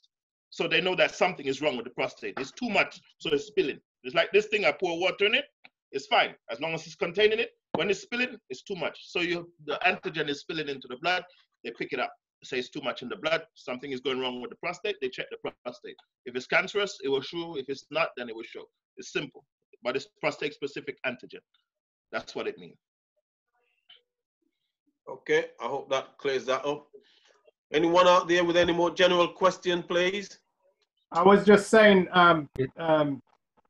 Edward, it would be better if they just raise their hands in the chat. Yes. And then I'll recognize them. Yeah, there's a lot here though. But there's a lot of question inside the chat, but I do know that there are people who are responding. Some of them have been answered. Yes. Yeah, there are a lot of questions in the chat room, but there are also a lot of answers being supplied in the chat room as well. So we prefer the So what I'm saying, if someone wanted to be acknowledged to ask a public question, they can do so by just raising their hands in the chat. Yes, by all means. Yeah, by all means. Yes. Any questions? But in general, guys, look after your health. It is all we got. I've got a slogan that I always say: health is not everything, but without health, everything becomes nothing. We have seen it. A lot of us here who knows from the Caribbean and the African community, we have seen people. The previous generation, they come from the Caribbean. They work hard in the mail and the bus company, railway. Build this big mansion back there in Jamaica, in the Caribbean, wherever. Go home, live 2 years in it. That's what it is. They spend all their years generating money just to get sick and die when they go home. Look after your health. The money can't save you. Your money can't save you. They have a saying, say you spend the first 40 years of your life making money and the rest of it spending it on your health. Okay? I think that's a bad trade-off. Yeah. Look after your health. It's important. Paul Fletcher is asking, how can one improve their absorption of good food? Okay, good question. First of all, absorption is crucial, yeah? In Jamaica, we always say we eat good food, we eat good food, we eat good food. What we don't realize in Jamaica, we exercise a lot. We do a lot of physical activity. It's not so much the good food. You're living a very active lifestyle. And so the food seems to be good because of a lot of it is starch and you're burning it up because it gives you energy. What it is, it's the absorption of that which you eat is important. Now, first of all, if we've been eating and drinking a lot all of our lives, then there's a big possibility that your body's not absorbing what you're eating. Okay, the Bible have a saying that it says, a lot of my health principles come from the Bible. Do appreciate that. And the Bible have a thing saying that you cannot put new wine into an old bottle. Now, what that is pretty saying is that you might want to change your diet to a better diet even now. You might want to say, well, wow, I'm going to change my diet because I want to make sure I don't get this prostate issue. I'm going to stop eating meat. I'm going to do this. Fine. You educate yourself in doing so. What is important? As you transit from one diet to the other, remove the waste from your system. That's the first thing that you need to do in clearing up the absorption issue. Remove the old waste so your body makes space. All the gog in your system goes so your body can absorb. 2, don't eat and drink because, as the pastor says, you dilute the hydrochloric acid in your stomach. That breaks down the food to a consistency where your body can absorb it. If you're eating and drinking, simply meaning if you eat now and drink after, or you're eating and literally drinking, you're eating and then drinking, that is going to impair your absorption. Why? Because 1, the body is not going to have the right acids to break down the food for your body to be able to absorb the nutrients. So stop that one. Wrong combination of food. Eating the wrong combination of food can stop your body from absorbing it. I just showed you how zinc could be easily absorbed. You can eat zinc. If your body is not absorbing it, it's not getting to your system. Simple. Okay, so wrong combination can also, and for those of you who stay on this group, if you're not a part of the mail WhatsApp group, please get the information. Jonathan, I don't know if you can post it. Join that group because I'm going to share with you on that group food combination. I'm going to put that on there so you can look at it for yourself. A lot of this information, I will share it on that group throughout the next few days. So those are a few of the things. Stop eating and drinking, clean out your colon, and watch your food combination. Those are crucial. And also a gentle walk after you eat. Those are crucial for good absorption. Okay? I've been told that there are a couple of hands in the chat, but I can't seem to see them. Okay, Mr. Bindo. Yeah, I can see 2 hands in the chat. So we got Brent and we got Mr. Geyser. So can we take them in order, please, as you just... Okay. Brent, can you ask your question first, and then Mr. Geyser or Mrs. Geyser, we can take yours afterwards. So Brent, can you take your question first, please? Yeah, a bit earlier when you were chatting around the coronavirus, you mentioned the word knack for sort of something you can take. You mentioned, was it that, did I hear correctly? Knack, I think you said? Yes, NAC. Yes, NAC is very, very good. It's a wonderful, wonderful, wonderful precursor for glutathione, which is good for your immune system. It's an antioxidant. It's one of the best out there, actually. Not only that, if you're taking things like vitamin C, what NAC does, it helps to stabilize, because vitamin C is water soluble and vitamin Bs are water soluble. So when you take them in, if you don't replenish them daily, they go. But what these things, they allow the body to recycle and use them at a consistency that will help you. You understand? So NAC is one of those things. Yes. So in what form do you take the NAC? Is it a natural product or is it a supplement? It's in a supplement. It's in supplement that they isolate, because let me explain. The acetylcysteine is supposed, your body is supposed to make it, yeah. But when your body has failed to make enough, then a supplement will help you.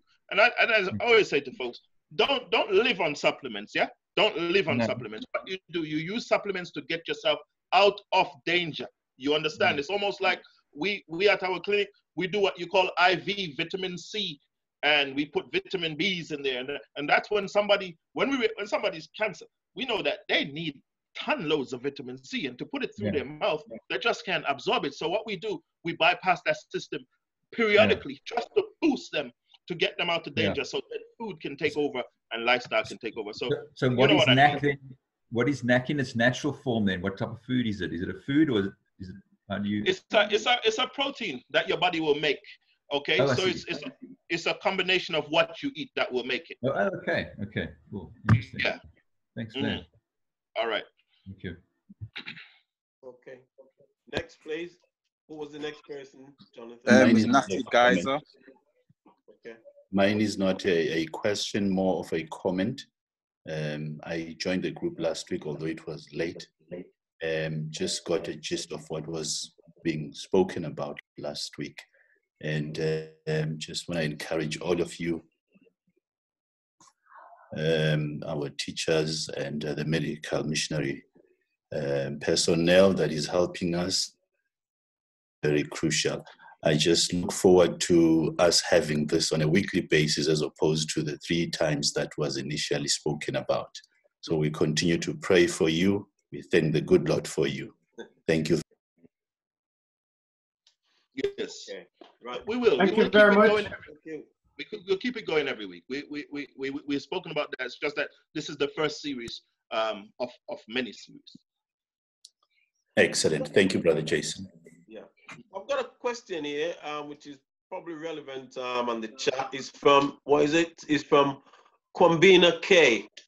Does this mean it's rather how the food is prepared that is the inhibitor rather than the food itself? Okay, yes, you got a point there.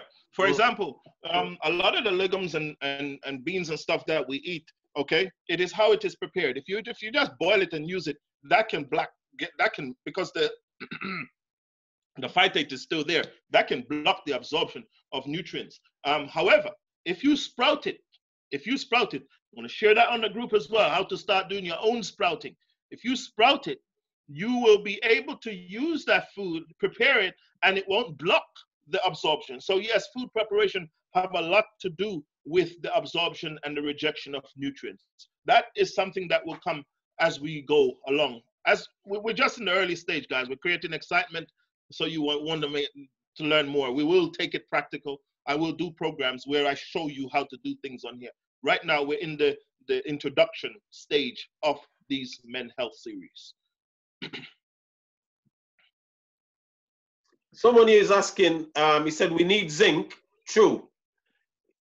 Their confusion seems from the lack of clarity as to how we can absorb it. Can this be further clarified? Okay, so Right. Okay. So zinc is essential for the body. All right. It has a wonderful benefits. I mean, it's loads. I'm just focusing on the prostate because we're talking about men's health, but it does wonderful things. As I said, it's also great. It's a wonderful thing to stop this coronavirus. It's really good. We need to educate ourselves, guys. We need to look after our health here. We don't need to be dying from this virus. Okay. We need to be making sure we don't succumb to it. Make sure our immune system is strong, and if we get it, we need to know how to block this thing. Okay. Now, in terms of the absorption of zinc, as per the question that is asked, I believe that's what they're asking, right? They want clarity. Yes, clarity. Yes. All right. I'm just going to repeat myself because sometimes I do speak fast. Okay. Your body needs zinc. We know that for many processes, but it's especially good for the prostate.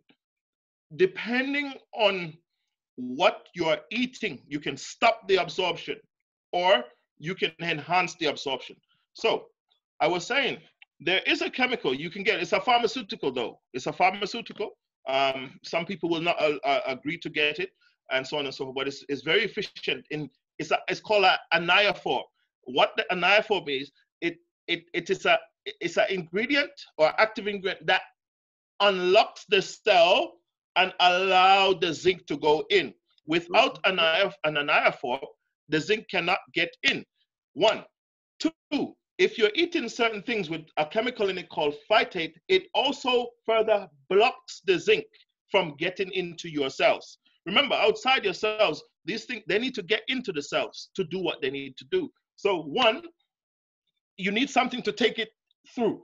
2, certain food that you eat can stop it. So in terms of food, it's best to eat or take your zinc away from eating. So about an hour or so, 2 hours before you eat to ensure that it doesn't block. Because you can still eat your beans. I'm not saying you're not supposed to eat your beans with the phytates. I'm not saying that. I'm saying you can still boil your beans, soak them, use them, sprout them, whatever. But I'm saying to prevent them from being a hindrance to absorb the zinc, eat them away from taking your zinc. That will help with the body way of absorbing it in small amounts. But if you want to enhance the uptake of zinc, there's things you can do. 1, you can go and see a doctor or somebody, get them to give you hydroxychloroquine. They'll get that into your system. Your body will get heavy doses of zinc. Then you need to detoxify that hydroxychloroquine out of your system, okay? Because that will open up the gateway and get that zinc in your system ASAP.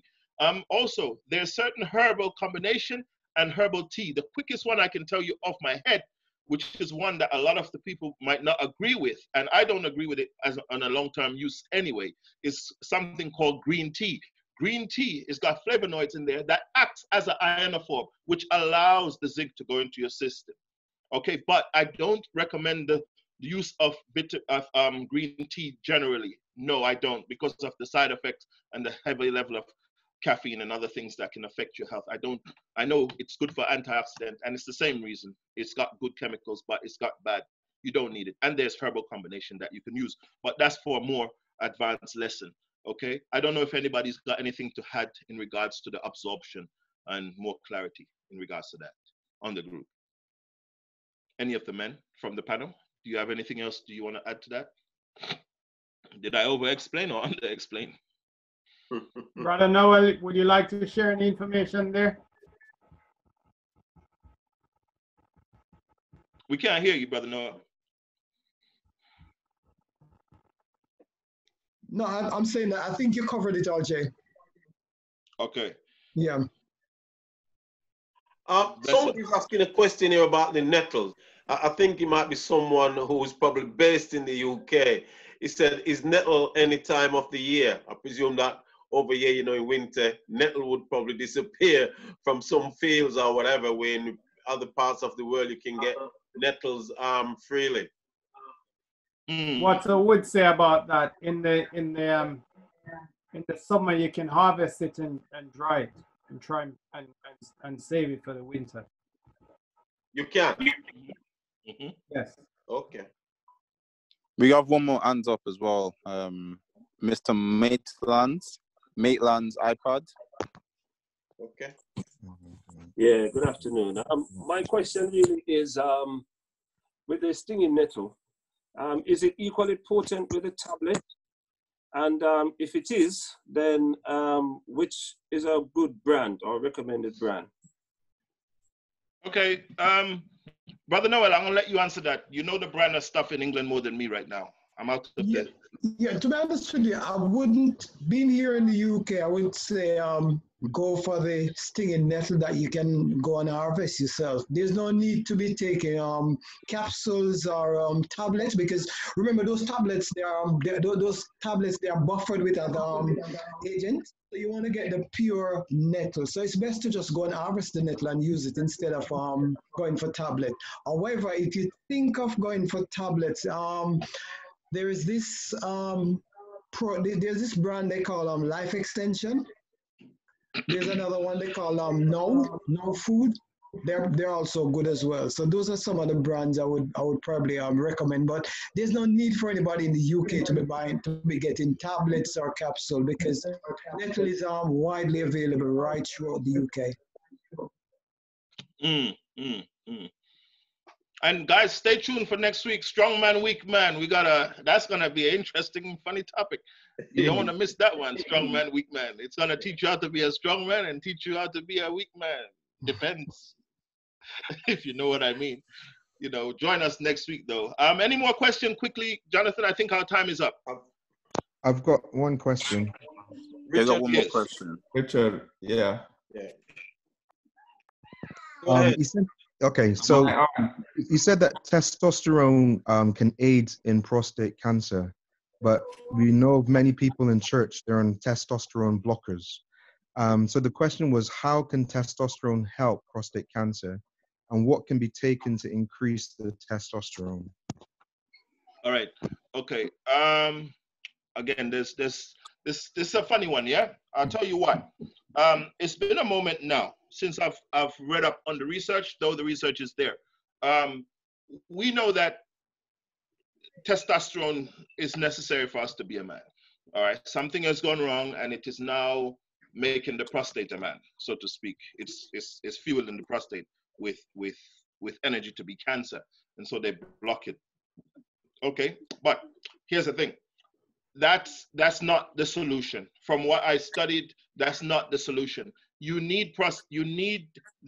looking at it from a perspective that is incomplete. From what I remember, my good friend Dr. Komoso, she studied it as well. She's not allowed to speak on the group, but she's gonna write it down for you, because she's a female. She's gonna write it in that box right there for you.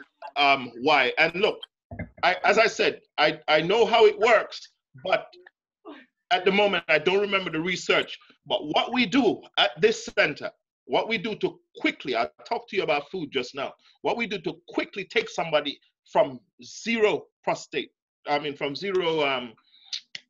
testosterone to testosterone, we literally, I do have a medical practitioner on board. So what we do, we give them a strong dose of testosterone just to boost them, just to give their body what it needs to take them over there.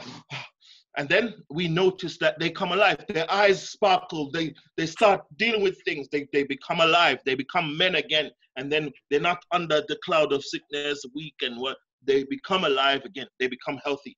And so then we say, all right, now we got you back as a man. That's one thing. Let's fix this prostate. And this testosterone must not affect the prostate. So we know how to do that. Dietary and lifestyle changes using herbs and supplement. We know how to do that. Okay. But in terms of diet, there's many things and herbs. There's many things that can boost your testosterone. You got ashwagandha. You got goshera. You got yam. Yam is good for testosterone. Jamaican yam, yellow yam, all those things, they're good for testosterone, man. Those things are hormonal food. They're sucking right from the soil. So Jason, Jason, if you finish making your point, we'd just like to say we are more than happy to give Dr. Kumosa a little bit of time to do an explanation on that. We will, as we have discussed as men, to make an exception for her. Yeah, is that right, Mr. Sterling? Is that okay? Yes, we did discuss that. Yes, we said she's a medical. She's a medical. I didn't want to. I didn't want to take it up on my head, so I just had to give it to No, you guys. we did discuss that. We said she's a medical doctor. If you go to your doctor, you can see a female doctor, a male doctor. So she's there. She's welcome to. You can go ahead and explain that. Come on, sir. Greetings and gentlemen. Yes, can everybody hear me? Yes. Yes. Testosterone is a vital male hormone. I've dealt with men previously who have been to men's clinic. If you don't have testosterone, you're likely to have obesity, diabetes, different kinds of cancers, depression, high blood pressure. So now we understand that when somebody is sick and they've got prostate cancer, yes, it can fuel that. But in blocking the testosterone, you cause actually more harm. The man loses muscle tone, they get into a state of depression, they're likely to get all these other conditions I mentioned. So what we do is at a critical time, we replace the testosterone, because then you need to be able to allow your body to heal. I had a 34-year-old gentleman who had testosterone levels of a 60-year-old man, an unhealthy 60-year-old man. It was half what it was supposed to be. He had an ankle injury. 9 months later, it still was not healed. When we then supplemented and corrected his testosterone, his diabetes went away. He started to be able to lose weight. His wife was very happy. He was ambitious back at work, and his ankle injury was able to heal. So this is the role that testosterone plays in a man. So we have misunderstood it in terms of cancer, and at a critical time, we need to add it back when we've kind of gotten a hold on the prostate cancer, so that healing is able to happen. Otherwise, it will not happen without the testosterone. Okay, thanks very much. I've got a question here on the line. It says, is purifying your blood a good method to help support in getting PSA? In regards to purifying the blood, yeah, it's a funny one. In the Caribbean, we talk about blood purification. I'm drinking this herb to purify my blood. Yeah. That's a funny phrase. What you need to do, you need to clean up your organs. Your organs clean your blood. You know, your liver cleans your blood. Your liver, once you get your liver and your colon right, then your blood become clean. That's how you clean your blood. It's not just using a herb to clean your blood. It's your organs that does that. For all diseases, it's mostly your organs that fix them. Your body is created like that. Herbs are there to help and assist the organs to work properly, but it's the organs that does the restoration in its own self. Okay. Yes, if you can purify your blood from toxins, sure, that is definitely going to help with this. Listen, quick one. It slipped me. Does anybody ever heard of something called guinea hen weed or kojo root? Yes, sir. All right. That herb is very pungent and potent for prostate issues. And I'm sure if you're saying yes, you would have heard that story. Yes. The science is in. The science is in. It is a potent herb for restoring the prostate to its normal function. Wonderful stuff. If you can get it in the UK, hey, start using some of that. Start using it. Jonathan, periodically. Use it for 3 weeks at a time and stop. Guinea head weed, and the other name you said was? Guinea hen weed or kojo root. Okay. For those of you who know about it, I'm going to post some information about it on the group, because I know we can't get it so readily available here in South Africa, but I know in the Caribbean, this thing grows wild. And it stinks. You guys know that, right? It has this pungent smell, but it's a good pungent smell. Along with your soursop leaf. You know what that is? Yeah. Graviola. Yes, and put your lemongrass in that. That's a formula right there. Knock out more than prostate cancer. Clean up your system. Yeah. I just have one question. Okay, before you answer that question, before you present that question, let me just add this here for our protection, both us and you. The information that I'm sharing here is primarily for educational purposes, okay? It is not to be construed as medical advice. Neither is it supposed to replace your medical doctor's information or recommendation. It is for purely educational purposes. And all listeners and hearers are supposed to make their wise decision and run it by their general practitioner before you make those decisions or changes. That is our disclaimer for our protection and for yours. Okay, you may ask your questions. Yes, okay. Somebody will write that in there. Richard Russell from Camp Hill Church. Just one thing I want to clarify. I noticed you mentioned the stinging nettle, and I'm aware that sometimes they say with herbs you need to dry it rather than do it green. Does it matter if we draw it as against boiling it? I'm not sure if which one have more impact. All right, great stuff. There's certain herbs, yeah. There's certain herbs. For example, there's something. I'll give you a quick example. We all know it. Madagascar periwinkle. It's a herb that grows wild around in every country, everywhere. It is very strong. It's very good for cancers. That's what they use to make chemotherapy for leukemia and for certain other cancers. It's a chemotherapy herb. Now, it's called periwinkle. When you use it green, it is almost toxic to the body. Yeah, it can cause some serious side effect. So it is recommended that you boil it or dry it before you use it. You understand? In a place where the sun actually get to it to kill some of the potency. Because to use it, it can cause something. So now, some herbs, it actually gets strength when you dry it. Some herb lose their potency when they dry it. Some herbs you have to, especially when it comes to leaves, okay, you mustn't boil leaves unless it's got a toxic element in it. You mustn't boil leaves. These are herbal principles. We will teach you more. I will teach more on that as time goes on. But the general principle is you mustn't boil leaves, green or dry, because when you boil it, you get rid of all the active ingredients. You're supposed to draw it. It's called infusion, where it's basically you put it in the cup, you pour warm water on it, you let it sit, you strain it, you drink it. That's called infusion. When it comes to barks and twigs and roots, those ones you boil. That's called a decoction. You boil those to release. So for ginger, that's why I said to you, when you're going to use the nettle leaf, you must boil the ginger, because the ginger is a what? It's a root. So to release the ginger oil, you boil it, then you what? Cut off the fire, add your nettle, infuse it. Then it takes the property from the nettle in its true strength, combine it with the strength of the ginger, then you got it. But if you boil both of them together, then you kill it. In Jamaica, you can do that because you have too much herbs. The herbs, you boil some today, you get a little bit today, tomorrow you get a little bit. In England, we can't do that because we don't have enough herb rushing, to our fingertips so much. So we have to know the techniques to absorb the nutrients. Like sorosy, you know sorosy? Mm-hmm. Mm-hmm. Sorosy is a potent herb. It's strong, potent for the liver. Mm-hmm. Now, sorosy is something you all know you just boil that thing and drink it just like that. All right. Well, you will do better if you make it dry and draw it and drink it. It will do better for you because it won't damage your liver.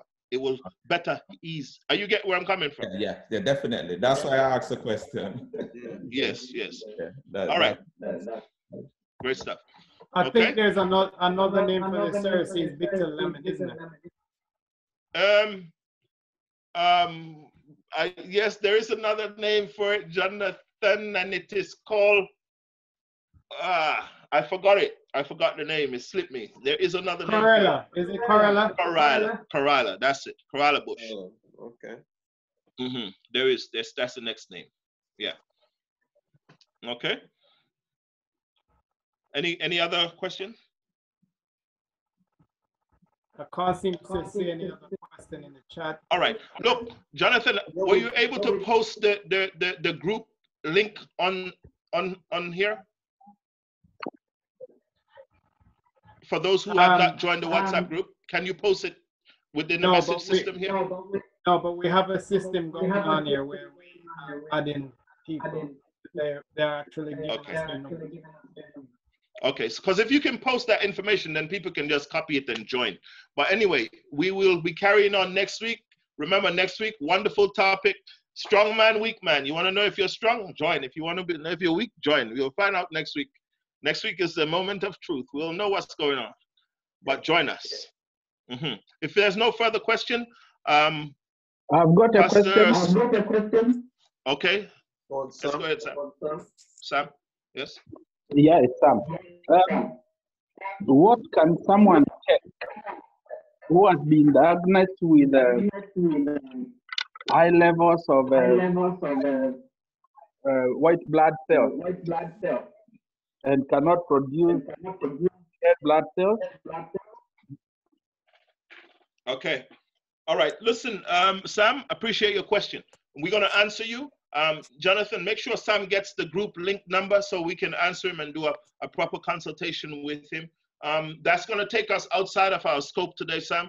But we're going to answer your question. Please, even if you post your number on the line on now, just type in your number in the message. Jonathan, we're gonna answer his question. So but because it's going to take us a little bit away, let's do it off the group. Pastor Sterling, you got any? There is a lot of questions. I'm just going to ask if some of these questions could be put into from the chat room, could be put into a link so that they could have some private consultation rather than some of the stuff they're asking on here. Yes. Yeah. That would be good. That would be good. So we can stick to time because it's Saturday evening. We're on lockdown, guys. We can spend all night, but we got other things that we want to do. Yeah. Yeah. Okay. Right. Well, listen, I want to say thanks, Jason, for all this and the rest of the panel. It's been more than helpful. And don't know if you've created a model that so many people are on now. And going forward, it can only be classed as a success. So hopefully we'll get even in next week and probably going down something that we might have to pursue further. I certainly find it very, very informative, and I'm sure everybody on this link will agree with that. So thanks very much again for all your wonderful presentation, and thanks, guys. Jonathan, have you got anything? Yes. Before I go, Jonathan, before you go and before you take over, can I just close off? Okay. Before you go, all right. I know all of us men, we're here, we're listening. Yeah. Listen up. You see, in society, this health thing goes further than we just looking after our health. Yeah, it's deep because a lot of families, they've been affected by. Look, you're healthy today. You go work. You get a stroke. You get a cancer. You know your life has just changed. Yeah, you're no longer the man, so to speak, if you know what I mean. Yes. You're now the patient in the home. This does a lot to a man, not physically alone, but it does something to your head. It changes you. There's feelings and emotions out there that some of us have never experienced. Well, when certain sickness come upon you, we will experience certain emotions that we don't even know who we are. Are you with me? Yeah, our health is very important.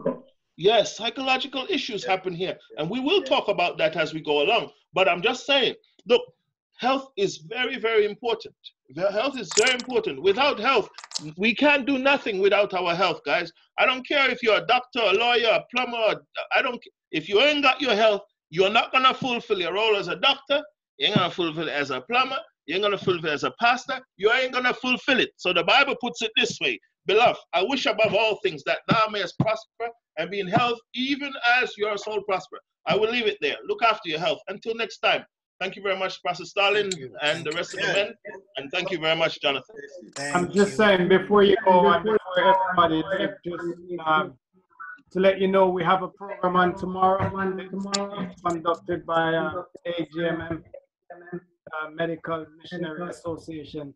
And it starts, I think, from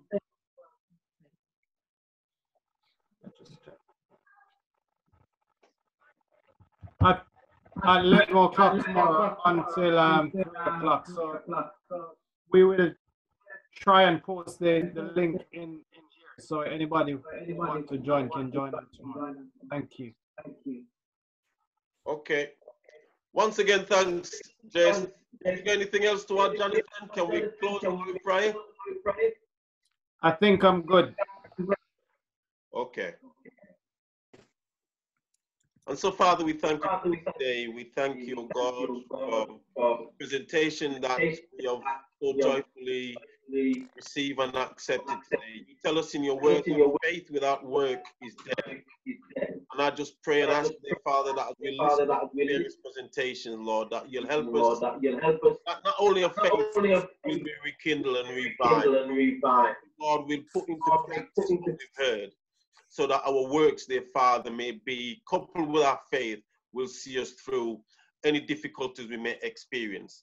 I pray that you'll be with us, you'll guide us. Take care of all of us now, we pray, as we say thanks in Jesus' name. Amen. Amen. Thank you, guys. God bless you all. Amen. Thank you very much. And we'll join up again next week, yes? Thank you. Thank you.